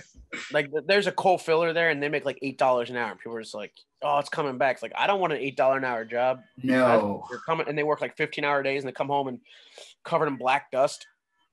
It's a dangerous job too. Oh yeah. Like real bad. Like I think my grandfather worked in the coal mines, and it was like one of the most inspiring things I was ever told. I remember I was doing a tryout for OVW back when you can actually pay for tryouts to be seen by WWE in like 2010. And I remember me and Matthew Justice stayed with my grandpa in Kentucky, and my grandpa was just telling a story about how he worked in the coal mines and how he hated it and he wanted to work at Chevy. And one day he just walked out of the coal mines and he looked at his dad, who he worked with at the coal mine, and just said, "I'm moving to Detroit and I'm going to work for Chevy." And my great grandfather thought he was crazy, and he just packed up his shit that day and left. And I always thought that was like crazy, because that was during a period in time when, like, you know, me and Matt were closer and we're trying to do this wrestling thing. And as I said, 2010, that time period, no money in wrestling. So just, it like sort of pushed me to be like, oh, maybe this thing isn't so unrealistic if you just go out there and try, right? I mean, did you ever have anybody in your life like that? Like when you started to tell them, like, you know, you're no longer backyarding, you're trying to go pro. Did you have someone that wanted to push you to catch that dream? Honestly, no. I'll be 100% honest. I was just wrestling because I just liked wrestling and I enjoyed it. If anyone, I would have to say my wife, because around 2015, after we graduated college, I was like, I'm just gonna be done wrestling. Like, I wasn't making any money ever. I was making maybe the most I made at the time. The most I made at the time was like $25, and that's like 7 years in. Like, you know, right. So I'm like, fuck this. And she's just like, you should just continue to do it. She's like, I really like watching you do it. And I was just like, okay, I'll give one more shot. And that one last shot led to a lot of things. That being said, like, now I was always very confident in my abilities, but I always couldn't dedicate as much time as I wanted to wrestling, because when I was in college, I was driving an hour and a half there, an hour and a half back, and then working 40 hours a week. I had much time in my life. But I always said to myself, man, if I could dedicate more time to wrestling, I think I could do something. And like, that's something to me is like wrestle at CZW, something like that, because I felt like that was like the time, and that was like a pretty big deal. And now I started hitting like CZW. I did Shikara. I did this. I was like, I started thinking, I was like, man, it's like, I've hit a lot of my goals right now. I think I could actually do something with this. Yeah. What do you think was your big standout moment that really started to change things for you? When I wrestled Dustin Thomas at Spring Break. I love that match. I mean, obviously that story is dear and dear to my heart, but I always feel like you are put in positions, not only you're a great technical wrestler, but you're always put in positions to make people that might have some sort of, I don't know, hindrance, to make them look better. I mean, Dustin Thomas, and like in a different level, and we'll talk about it later, your match with Ron Funches. I mean, obviously not a lot of experience as a wrestler, always a big fan, but like you're put in that position to make people look better. I think that's one of the great qualities that you have. Yeah, I think what it comes down to, I'm not selfish. Yeah. Like, and that's the problem in wrestling today. A lot of wrestlers are very selfish. Like, they'll go and wrestle the same person I wrestled, and they might be able to do cool moves. They might be able to do a lot of things that I can too. But the match doesn't resonate the same way, because it's like more of like a 75, or like they're like 50-50 in that match. Me, like, when I wrestle those guys, I'm like, yo, 80% you, 20% me. Let's work around this. Let's make sure everything's about you, because that's what Brett asks of me. And that's what it comes down to. What I'm asked about, that's what I'm being paid for. And when I wrestled Dustin, I was just like, I didn't care. Brett was like, oh, Tony, can you just? I was like, yeah, sure, whatever, it'll be fun. And it blew up after that. And then after that complete weekend, my messages, my booking information just keep getting hit. I was like, damn, like constantly people are like, hey, I want to get here. I want to get you here. I want to get you here. And then PWG emails me, and I was just like, fuck. And I was like, this is cool. So yeah. It just all kept escalating to like getting to the point I made so much money that I'm like, okay, time to bounce from my job, because I couldn't do both for too much longer, because I was beating myself up really bad. What were you doing for work? I was a service sales representative for Cintas, so I would drive a truck around all the time and unloading shit, loading, unloading, packaging stuff, and like I was working that 4 days a week, because I'd work 40 hours in that 4 days, and then Friday through Sunday I'd wrestle, sometimes Thursday. So like I'd get home Monday morning at 4:30 in the morning, enough to shower and jump back in the car and go back to work. If they found out I was doing that, they'd probably fire me, because it was illegal for me to not be driving or be driving a car under no sleep.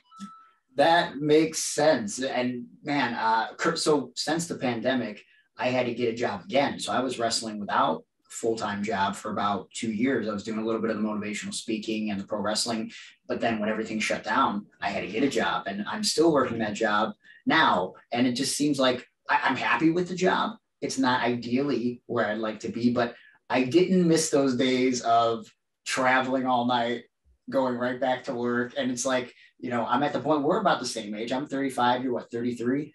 Yeah.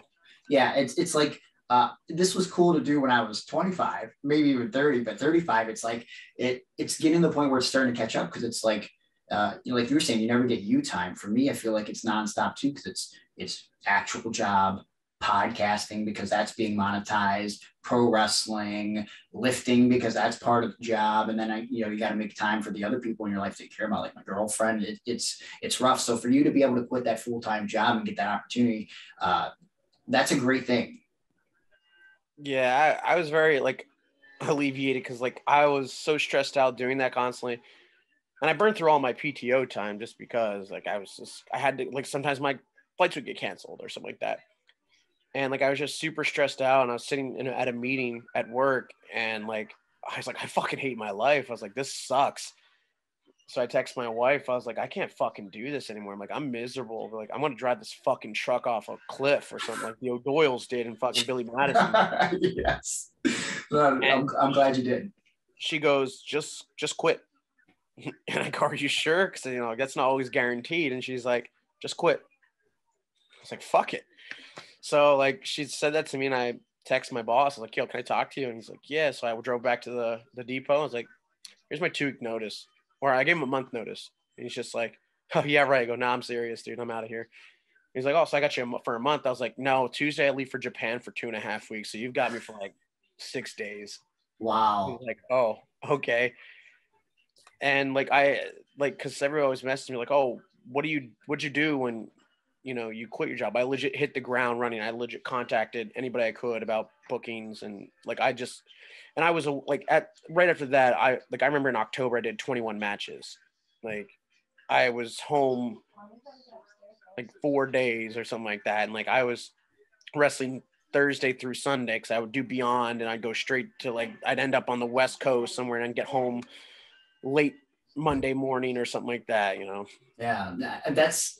I'm inspired by the courage just to go, you know what, fuck it, I'm going to quit. Because for me, similar situation before I started wrestling full time, it was like my job was not going to give me time off. I was working with adults with developmental disabilities, so I loved the job, but they would not give me time off to go to do a speaking engagement in Brownsville, Texas for like 4 days. And in those 4 days, interacting with kids from high school transitioning into college, that was sort of the goal to sort of set them up for that. I was going to get paid as much as I would in like 6 weeks at work. And so, but I had no more PTO time.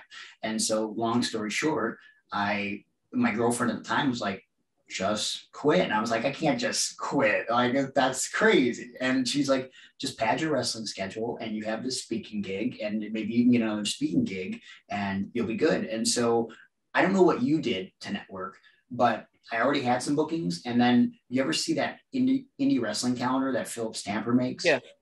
Dude, that was like a lifesaver, because I just looked at what I already had booked, and then I saw the stuff around it, and I was like, okay, let's fucking do it. And I started padding bookings together. And then before I knew it, I was like, well, I told my job, hey, I'm going to Texas for a week. And And I said, if you guys want to fire me, then fire me, but I'll come back on Monday and I'll work if you want me to. And Tony, spoiler, they didn't want me to work on Monday. So it was off to the races with pro wrestling, man. The day I quit, like my last day there, I was flying out to San Francisco for a show. I wake up Friday morning, San Francisco time. So it was like 5 or 6. I got a call or something like that. So 9 o'clock back here. It's my boss. He goes, where are you? I go, yesterday was my last day. He goes, since when? I go, since last month when I put the month notice in. Right. I was like, so good night. I'm going back to bed. And I just hung up on him. I love every bit of that. But, so you talk about wrestling full time. One of the things that I was really pumped about when it happened for you was the opportunity in Ring of Honor. And you worked there for quite a bit, and you became the TV champion despite not being signed. So my question to you is, obviously Ring of Honor just closed, and so there's a lot of people out of contracts. I guess 2-part questions. A, were there ever talks of officially signing you? And B, how do you feel about the current situation with Ring of Honor closing down? And do you think they'll actually come back? There were talks of, to be honest, right before this all shut down, like when the news broke that Tuesday or something like that, I can't remember. I was told that leading into that week, because that week we were doing tapings, that's when something was to be offered to me. because everybody's contracts are expiring, setting to expire. So that's when they're going to officially offer me something so we could start like, you know, negotiating. So good timing, right? Yeah. About them coming back, fuck if I know, dude. Like, they're not telling us anything. I have my thoughts on what they might be doing, but I don't know if it's accurate. Like, some in the back of my head, I think this was just a fire sale really quick. Like, hey, let's do this, fire everyone. Then we won't get attacked for firing just one person. What's going on? We'll fire everyone. Yeah. Reevaluate in April and then maybe start signing people again. I don't know. They say they're not signing anybody. That's what they were told. But I don't know. Like, I have a feeling like that's one thing they want. It'd be a safety net for them if they would do that. Just fire everyone at once. Yeah. You know, and then just say, sorry guys, you know, problems with the company, but then come back and then sign the people that they wanted to keep. It definitely came out of nowhere. But I mean, I guess in terms of like, you know, Tony Deppen, teenage Tony Deppen, I imagine you were a big fan of Ring of Honor. So to sort of not only be a part of Ring of Honor, but to be one of the final TV champions, I mean, that's got to be like a mark out moment for the kid in you, right? Yeah. See, like, Delirious, he's the booker. Everyone knows that. And I remember when it's kind of like a backtrack thing, but like when I was talking, because I wanted to have a conversation with him after I found out everything happening with the company. He's like, Tony, I'll be honest, nobody wanted you to have the belt. He's like, I fought for them to give you. He's like, I was like, no, let's put the belt on. It'll be good. And they're like, oh, I don't know. He's not contracted. We don't know him, blah, blah, blah, blah, blah, blah. And he's like, I fought tooth and nail. He's like, because I could see the passion that you have for wrestling and just the way that you ever, and he's like, in the way you're talking to me right now, Tony, like, I realized it was a really good idea. And when I won the belt technically back in March, but it didn't air till like May. And so in March, I knew I was wrestling Hot Sauce, but I was like, I'm not contracted. I'm not winning. Like, I was being realistic. Delirious pulls me aside.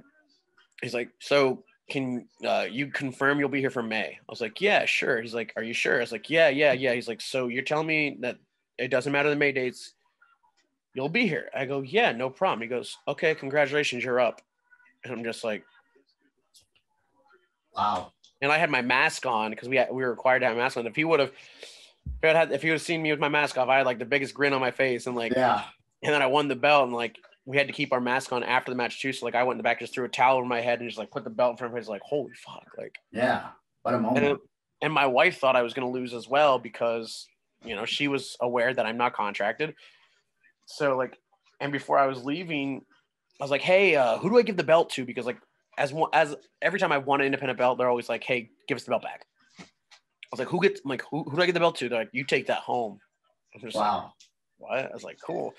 So I took a picture of it on my bed at the hotel and I sent it to my wife and she's like, what the fuck?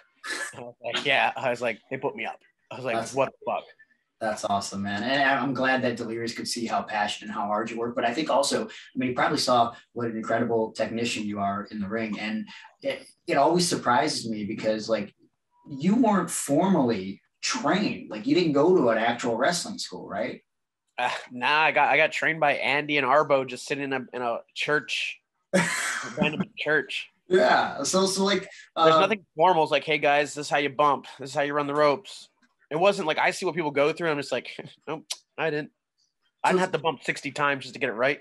Yeah. It amazes me because, and I've talked about it on the show in the past. It's like, you know, when we were coming up, there was always this stigma about backyard wrestling being this horrible thing. But fast forward to 2021, the majority of pro wrestlers definitely backyard wrestle. And I would argue that backyard wrestling really sort of changed the style of pro wrestling as we know it today. Would you agree with that? Oh, hell yeah. I remember, I think like 2011, 12-ish, I would go to backyard shows still.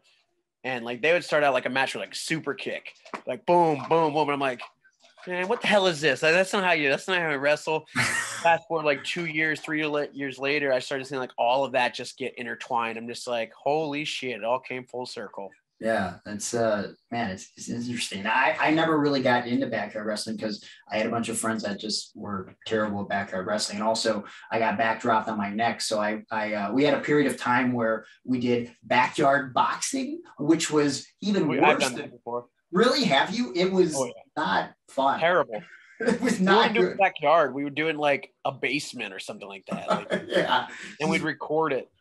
It was terrible. I think I have some backyard boxing tape laying around somewhere. Maybe I should put it on the internet at some point. So I might have to view the commentary just to make sure that no one's going to get canceled, because we're talking 2001.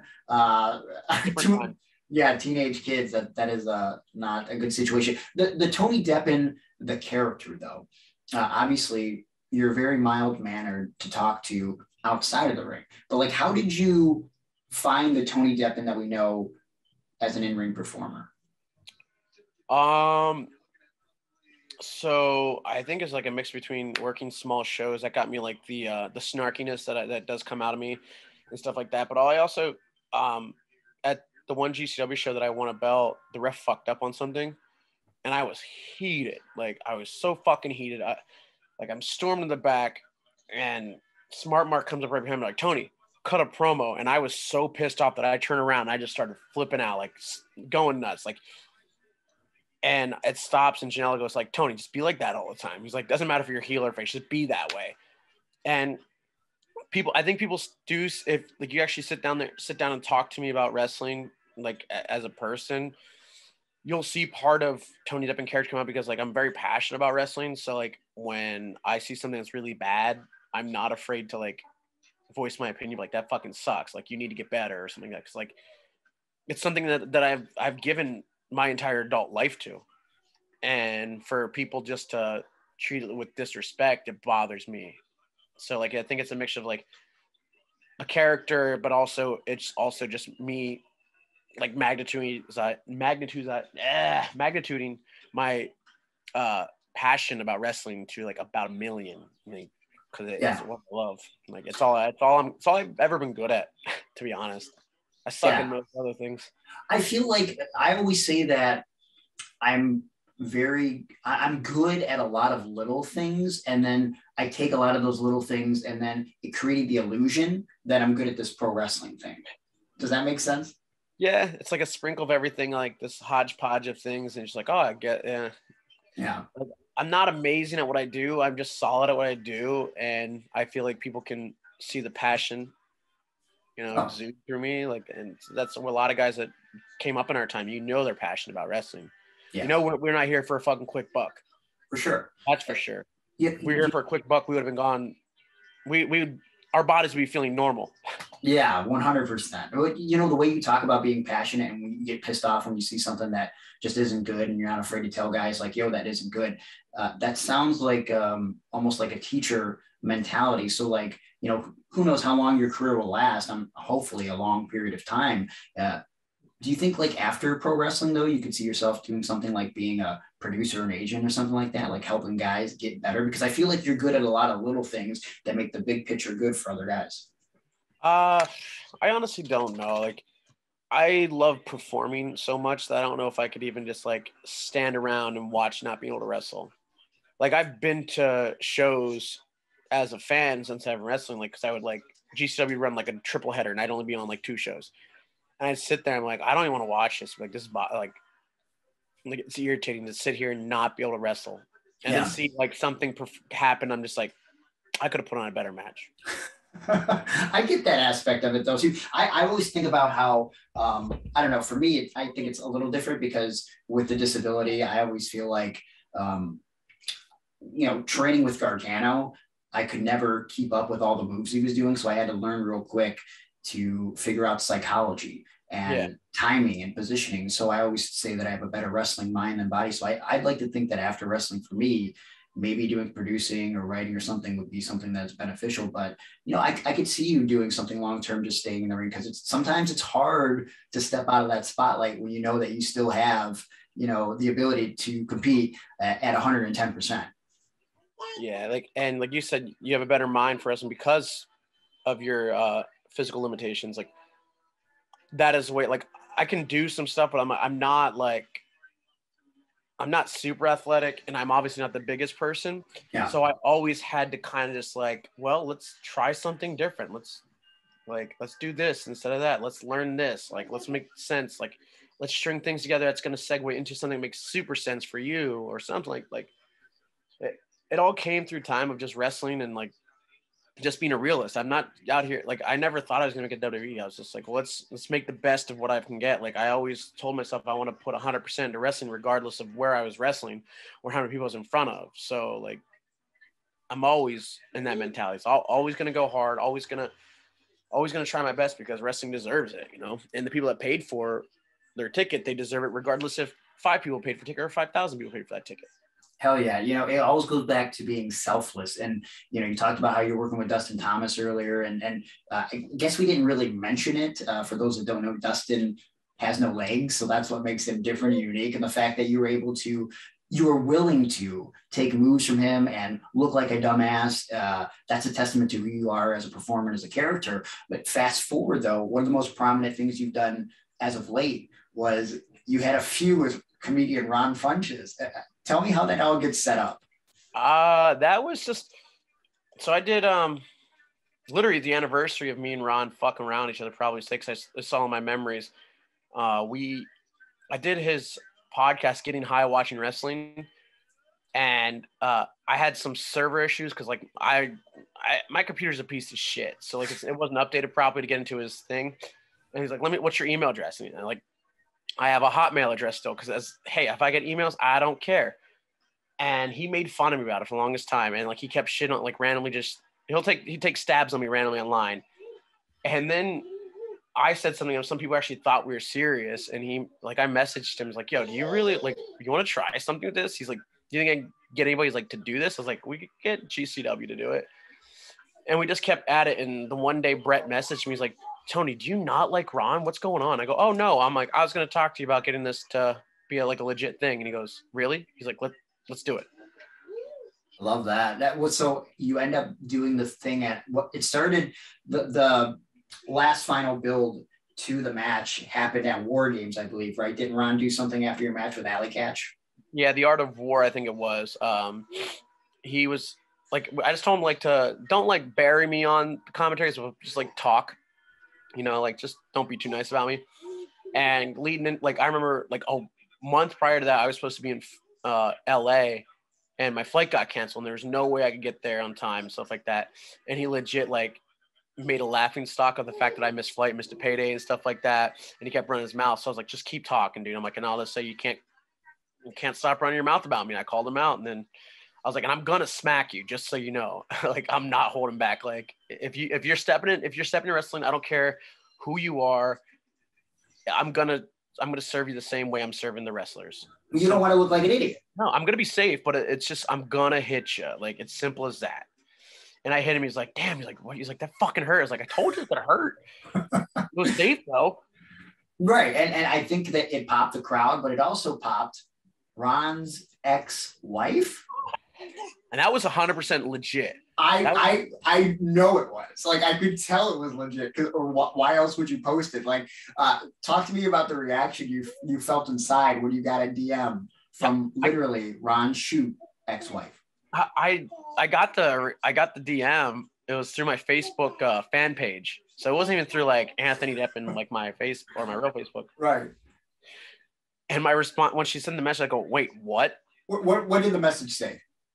Hold on. Pull it up. I'll give you a second to pull it up because it's absurd, and it all goes back to, it's like, I'm sure when she was with Ron, she probably made fun of him for like in this quote unquote fake wrestling bullshit or whatever, and then for it's hard to blur the lines between reality and fiction. Let's see here. He's pulling it up. You gotta find this stuff. All good. Here we go. Here we go. She says, good morning. Unfortunately, I'm Ron Funches' ex-wife. I appreciate you seeing through his charades so much. I'm now one of your biggest fans. He's one of the most insecure, petty people I know. So a professional wrestler not liking him will deeply bother him. Take care. And I go, wait, what? She goes, where are you located? And she goes, never mind. So I think she's trying to like either like Can't believe that she thought I was married. And she's like, never mind. I'm Ron's ex-wife, and he's the worst anyways. You got a new fan. Sorry to bug you. That's amazing. I legit messaged Ron right away. I go, is this real? And he goes, unfortunately, yes, Tony. He's like, there's a reason why she's my ex-wife. Clearly. Yeah, I just like that was something. Well, talk to me about putting the match together with Ron, and also Paul Scheer was involved, right? Yeah, I got a call when I was down at Ring of Honor tapings from Ron. He's like, can I give you a call? I want to talk to you sometime. I was like, yeah. He's like, I'm gonna have Paul Scheer there. And like, I didn't watch the league, so I don't know anything about anything. Right. And I was like, okay, that sounds cool. And he told me, like, he's like, I want all these people to be like Danhausen and Paul Scheer to be in, like within the match. And I'm like, okay. I was like, I'll place them where they're gonna be at. So, and I was like, okay, we're gonna have Danhausen make the save. I was like, then Paul's gonna turn at this point, and then this, that. Like, so it was a lot of like just me. Like, I was like, let me do everything, let me organize everything. And then like the Canadian Destroyer came about, and he's like, I don't know if I could do it. I was like, fucking jump. I was like, I am gonna get over with this. And I jump and it was the best Canadian Destroyer I've ever taken. And he's easily has 150 pounds on me, maybe, because I think he's like 300 pounds. Sure. And he hits that Canadian Destroyer. He sits up and he goes, yeah. And I go, pin me. And he goes, sorry. Because he was so excited. I didn't think he was going to get it either. I love it, man. And would you say that that's the most surreal, absurd match you've had in professional wrestling? Oh, yeah. Well, minus wrestling out with no legs. Yeah. Like, it's pretty ridiculous. But it was just cool. Like, and it was real easy. It wasn't hard. Like, I had fun with it. So, yeah. Would I do it again? Hell yeah. I got a nice payday. I got a bonus because I sold a bunch of iPay-per-views for it. Love it. That's awesome, dude. It all goes back to, again, being selfless, because you understand as a performer that doing stuff like that, like making a comedian look like $1 million, is inevitably just going to be better for you. He legit wanted me to job him out real quick. And I go, hey, bro, if Bam Bam Bigelow, who is one of the greatest in my eyes, can bump for LT, I'm bumping for Ron Funches. Yes. And he's like, okay. He legit wanted me to come out, punch him, like hit him with a knee, go home. No, the crowd would have been pissed. Yeah. I was like, dude, then they would have looked at it as you looked at for a PR stunt and you didn't really love wrestling. I was like, go out there and actually try to perform, and they're going to have so much more respect for you. Yeah. No, and they 100%. Did. A lot of people were like, it wasn't going to be the greatest match, but like, I respect that Ron went out there and gave it his all. Yeah.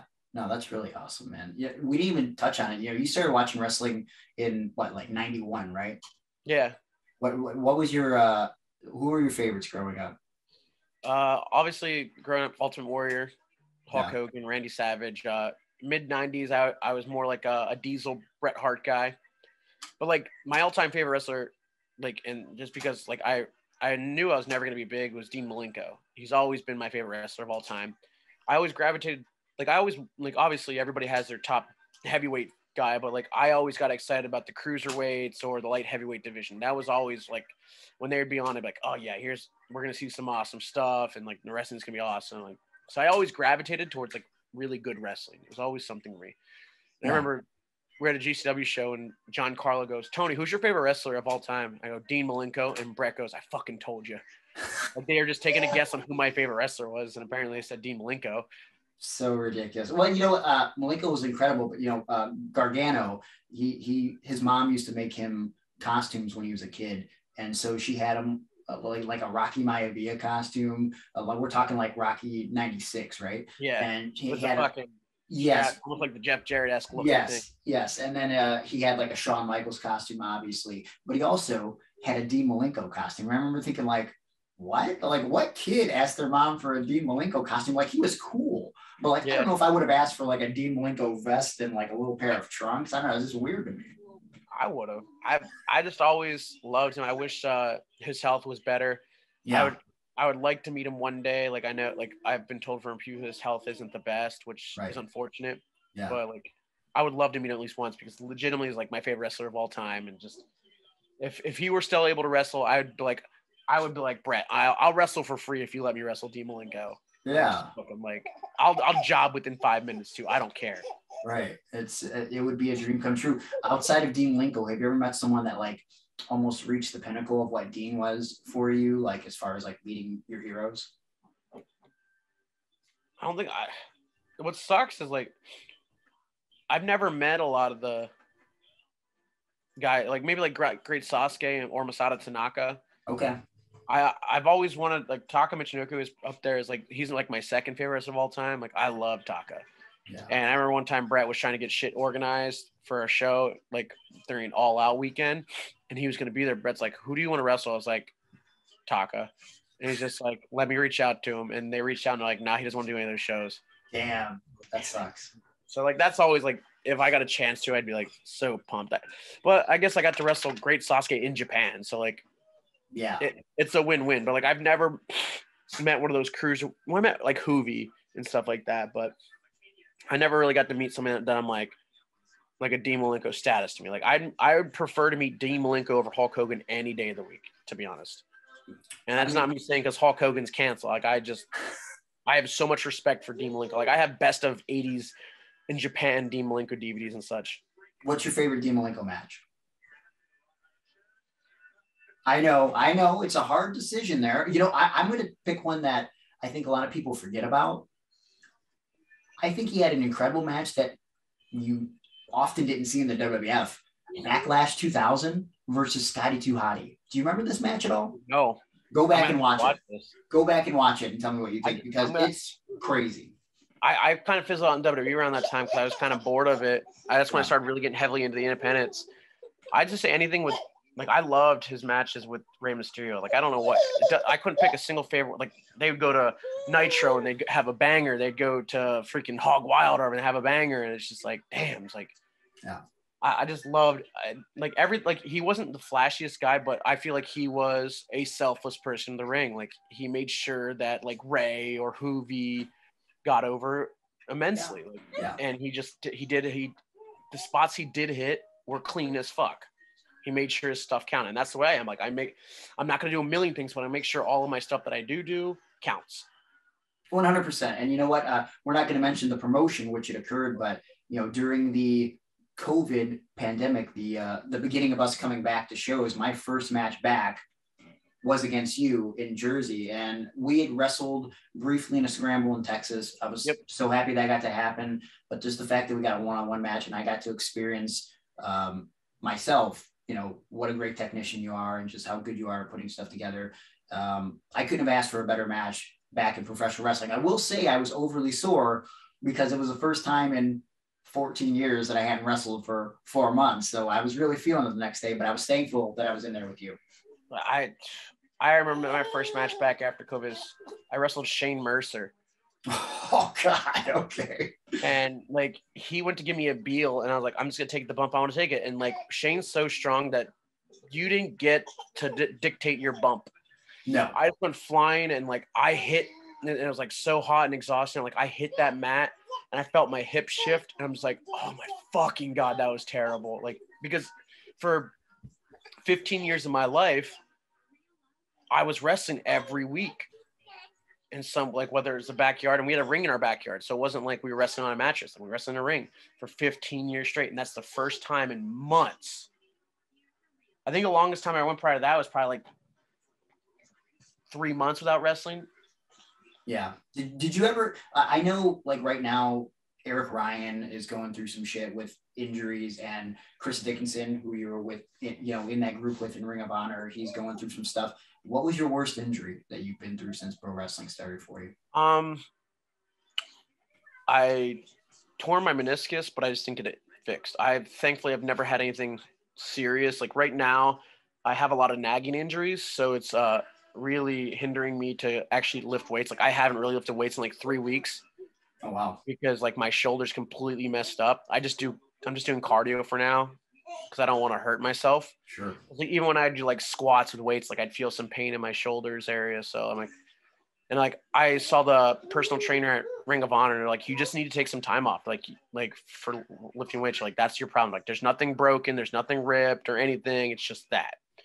So I just been doing cardio and abs, and I'm like, cause like I'm gonna be 34, so doing this not as frequently as I was kind of hurts more than if I were doing it 4 times a week. Right. So going like sometimes doing 3 times a week, sometimes doing 1 time a week. So it's like, okay, that's start like it adjusts on your body and stuff like that. And, you know, the styles are getting more car crashy and, you know. Yeah, you got to be careful, especially if you're going to do this long term. But I'm not going to keep you much longer because I know you got the baby there and you got to go to the gym in a little bit and you got to get that done. I understand all that. But do you mind if I hit you with a couple rapid fire questions? Yeah, I'm in no rush. My wife took some overtime today, so I'm not going to the gym until like 8 o'clock tonight now. Oh, okay. Well, I'll still keep it short for you though. I appreciate your time, but off the top of your head, what do you think is the worst match you've ever had in your career? Oh, I don't know if I could say somebody's name. You don't have to say their name, but you can kind of lay out the scenario why it was so bad. Oh my God. So this kid came in, he's talking a big game. He's like, this is only a few years ago too. He's like, I wanted to wrestle you again because I want to prove to myself. I made sure I didn't take any money here. You know, I'm not getting paid. I'm like, brother, you probably weren't getting paid anyways. Like, and he's like, so-and-so keeps saying I'm such a good wrestler, blah, blah, blah, blah, blah, blah. I was like, okay, what do you want to do? And he's like, let's run your style match. I was like, okay, let's do it. And we run it, and he proceeds to forget every spot. Sounds about right. Everything. And I'm like chilling in the corner. He like walks to me like with a deer in headlights, and I just walk straight to him. I give him, boom, smack him across the fucking face. I was like, what the fuck? Like, it was not good. Like I've probably had matches that could have been worse, but like that, like I think since he talks so much shit, yeah, I always put that as a ranked match. Like I legit already wrestled somebody, like they forgot the first 2 opening spots. So you can see they were lost. So I rolled them up within 2 minutes. I was like, go home. Because I could sense that it was not going to end well. Yeah, that's the worst feeling. And like when I started, I had a very hard time remembering stuff, and the idea of like remembering stuff that I called my match, but then like also remember someone else was like insane. But it came down to reps and like really, for me, creating logic out of the illogical, right? It's like you have to think about like not only what you're doing next, but why you're doing it logically in professional wrestling. I think that helped me remember stuff. So now it's like for a guy that has brain damage, I'm pretty good at remembering a 8, 10, 12, 15, 20-minute match. So when another guy forgets shit, I try not to go Shawn Michaels 96, but sometimes it happens, Tony, and it's not good. I don't go nuts on him, but I'm going to give him one. I got you. I'm not going to hit him in the cross. I'm not going to hit him on save because that just makes matters worse. For sure. I agree 100%. I was in a match a couple weeks ago, and like he forgot 2 spots, and like I was running at him, and he did, like he was supposed to bandera me, and he didn't, like, and I was just gonna look really stupid if I stopped. So I just ran at him, and just gave him one of them, and like he like looked at me and like came out at me, and I grabbed him by the throat, and I go, "Don't you no sell me again?" And I put him back in the corner, gave him a common gear. He's super safe, and I roll on the ground like, just take the double stomp. I was like, I'm like you should, and I got it back. Well, why'd you come out at me like that? I was like, I was safe with that. I'm like, it just made some noise. He goes, I just blanked. I'm so sorry. You had to save it. Yeah. That's why, like, I didn't want to run in and just be like, yeah, real dumb. You have to save it some way. Like, for sure. Bringing up wrestling psychology, when you first started, what was the toughest aspect of pro wrestling psychology that you struggled to grasp? I honestly think just trying to make sense of everything. Like, it's easy to make sense when you're in a little sequence here, but to have the whole thing make sense is the hard problem. Like, you could be like 8 minutes into your match or whatever, and you're like, oh, well, right here's making sense. But then if you went back at the 2 minute mark, you're like, when that pulls itself together, you're like, oh, that part of 8 minutes no longer makes sense. Right. And you're like, shit. I get that. Hidden talent. Do you have one? No, I come on. Literally, I play instruments, but I'm not that great. I'm mediocre at them. I have I have a really good memory. That's all. Like, I could tell you useless facts. Like, if something came up and I'm like, oh, well, you know this or something like that. I just read books and I'm pretty good with useless facts too, because I'll go down like Wikipedia rabbit holes, and I like watching documentaries, and I'll watch like little YouTube videos about bullshit. But like, I think you're downplaying your musical talents, because you were in a punk band for a period of time before professional wrestling. You were a guitarist, right? I do play guitar, but I was a bassist in the band. Like I played for a few years with a couple of my friends, did some stuff. We had some fun, but like I started wrestling more, and that's when I just kind of like, and everybody else started fizzling out to other bands. So. Gotcha. Best opponent or most favorite opponent? Andy Harner. No question. You said that instantly. Yeah, like I have great chemistry with him. I could easily like, and I'll do the craziest shit that I could never do with anybody else, and when I'm with him. Yeah, no, that makes sense. There's just some people that, especially when you have a friendship, that you have chemistry with. Oh yeah, I was at Andy's wedding. He was at my wedding. So like, yeah, easy connection. What's your best fan interaction ever? In which way? It could be good or bad. Well, there's like, I like when people give me free weed. That's always cool. Okay. But I do have a guy that has emailed me a few times asking me if I'd sit on his face for $1,000. Okay. I get a lot of those too, man. Might be the same guy. Guy said he'd fly me. Well, like I'll say his name after we go off air, because I don't want to do that, because like I'm not trying to shame the guy. Gotcha. But like he's like, I'll fly you to my area too. And I'm just like, man, $1,000 to sit on somebody's face. Damn.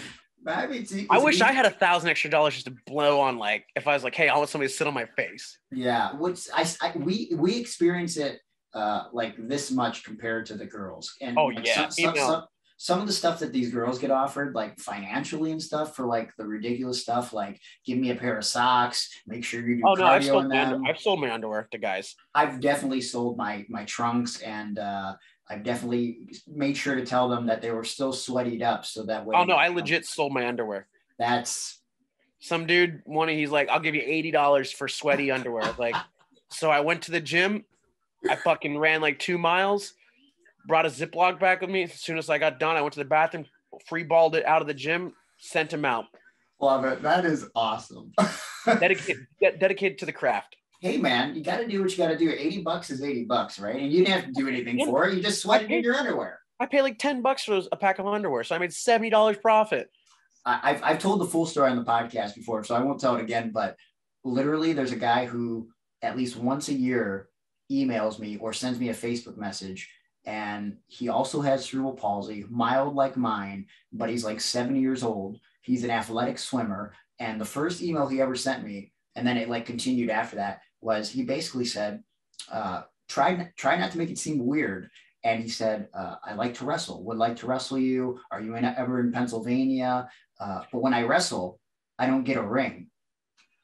I like to get a hotel, and I push the bed to the side so that we could just wrestle on the floor. And I'm reading this and I'm thinking to myself, oh, he thinks he's going to trick me into like falling in love with him or something. Because, he mentioned how he does a crushing body scissors, and that's like his special move. And I just think to myself, in his brain, in his sick mind, he thinks he's going to move these beds to the side and he's going to put me in a crushing body scissors. And I'm going to go, you know what? I think I like this more than just in a wrestling aspect. And then that would be it. That's crazy, right? Like his slave for life. Just so absurd. But pro wrestling, it's brought us so much absurdity, but it's also brought us stuff that we could have only dreamed about. Because like, I don't know about you, Tony, but like the things that I've done as a pro wrestler, I would tell people I was going to do them, but then when I did them, it was like, oh, holy shit, that really happened. I mean, it's got to be the most surreal experience. I've flown this entire country on somebody else's dime. I've been to 26 different states, and I have never paid for a single flight. That's amazing. And I'm from a small town of Pennsylvania, so I'm like very grateful for the opportunities I've been given. Like everybody that talks to me, like, oh wow, like that's really like, it must be really nice. I was like, I'm just grateful. Like I remember driving hours in cars. I remember getting $20 and never making any money and sacrificing everything. So like, this is really cool to me. Like my local newspaper back home in Shamokin put a front page cover about me when I was doing really well. Like when I just started, like when I quit my job, I started working like PWG and all that stuff. Like they made an entire front page of me, and they also have a little section where they update people about wrestling every week, and they talk about me every week, telling everybody what I'm up to.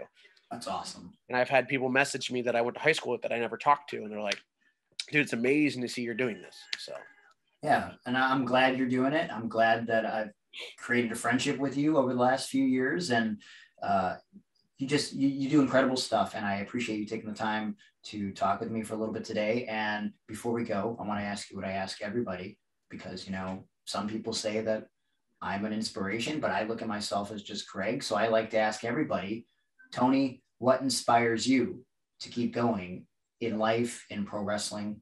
What's your inspiration? My family, to be honest, everything. Like I do everything for them.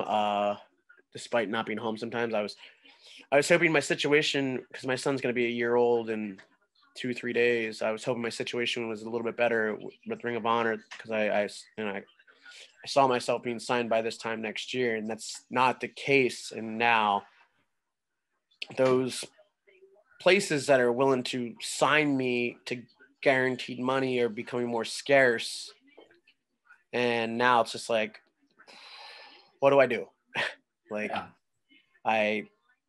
I care more about my family at this point than maybe wrestling. So like, I gotta really evaluate, you know, my life currently. Like, I don't know what I'm doing.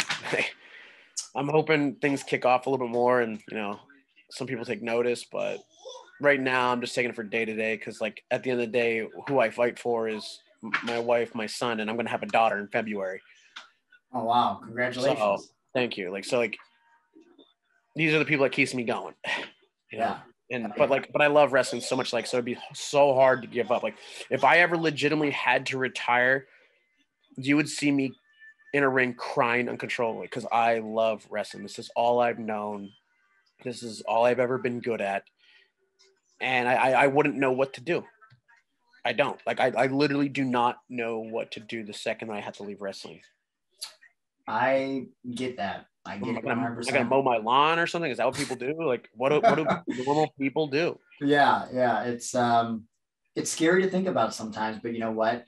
We have these ups and downs within our pro wrestling careers, but I got a feeling the best has yet to come for Tony Deppen. I got faith for you, buddy. That's what Delirious told me. Because like, he apologized for everything. He's like, I just feel like there's skim the surface of what you can do, and I hope everybody that says that is correct. It's just the hardest thing is just like, you know, like because and Dick, like, and this isn't, I'm not the person, like Dickinson is another example. Like, him and I go through waves and valleys when it comes to our career. It looks like we're getting to the peak of our valley, and then all of a sudden the caves out, and we drop right back down to square one. Like, and like at some days you're like, man, like, it'd be nice to have that, like, where like you see some of these kids that are so young, they do one thing and there's like, boom, sign. Like, damn, I like, and that's not disparaging them in any way, shape, or form, because all of them are great people. Like, it would, like, I'm just like, damn, that'd be nice. Because like, I would trade, like, because a lot of them always like, oh, I wish I could work PWG, I wish I could go to Japan, I wish it was like, motherfucker, I would trade all of that for your position right now. Yeah. But you know what? I feel like those down moments for guys like us that stay humble and keep grinding and keep working hard, when we have those ups, I think it makes it, we appreciate it that much more. And I think at the end of the day, your love and your passion for professional wrestling will shine through. Someone that matters is going to notice. I know that I notice. I don't know if that means anything, but like, I've got faith in you, buddy.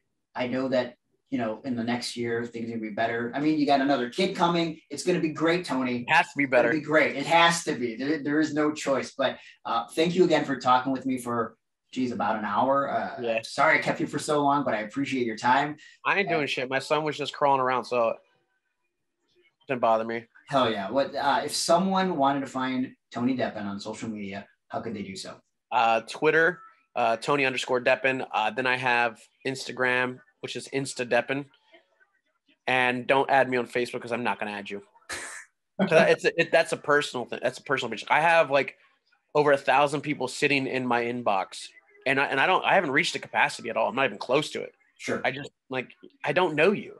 I get it. If I know you, yes. But if I don't, no, thank you. Don't add him on Facebook, Instagram, Twitter. Tony, thank you again for your time, man. Thanks for having me, Greg. That was the interview with Tony Deppen. We thank Tony for taking the time to talk with me for a little bit. And yeah, what a story. What a guy. He's not the character that he portrays in the ring, clearly. He's definitely a very angry, dastardly heel on screen, but behind the scenes, he's just a mild-mannered guy. Hey, man. I liked everything about the interview. Yeah. Good deal. I hope you listen intently. I did. Because I'm going to ask you 3 things okay. that you learned about Tony Deppen. All right. Give me one. What's one thing that you know about Tony Deppen? He comes out to We Built This City by Jefferson Starship. That's correct. You know what? I liked them when they were Starship, and they were just Starship, and they had a song called It's Not Over Till It's Over. Do you know that song? I don't believe I do. Very inspirational. And sometimes if you get the right version of the video, there's baseball highlights during it. Oh, okay. Yeah, this was 80s.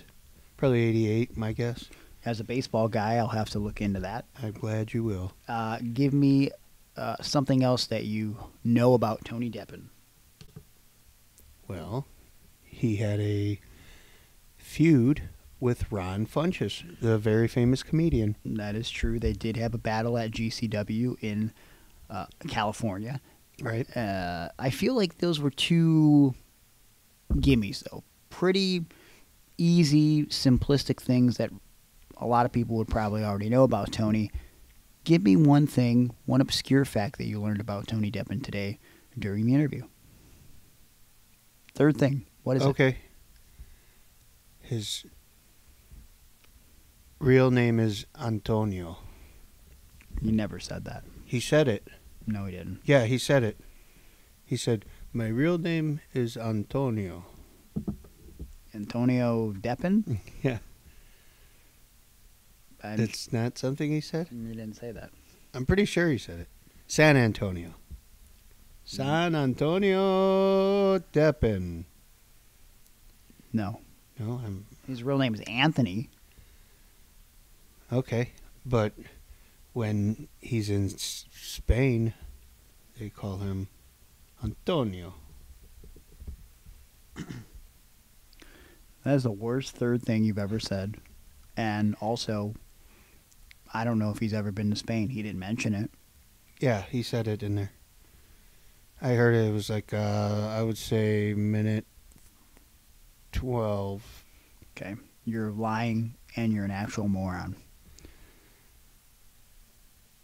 I'm sorry. No, you're not. That's the end of the show. Come back next week when we'll have another great guest, I would imagine, and another great show. And we thank you for joining us. And until next week, make sure you follow us on social media, on Facebook, Instagram, and Twitter, at Iron on Wrestling. Subscribe to the podcast if you haven't already. Subscribe to us on YouTube, where we have some rare wrestling videos on there. And, of course, we put the podcast on there as well.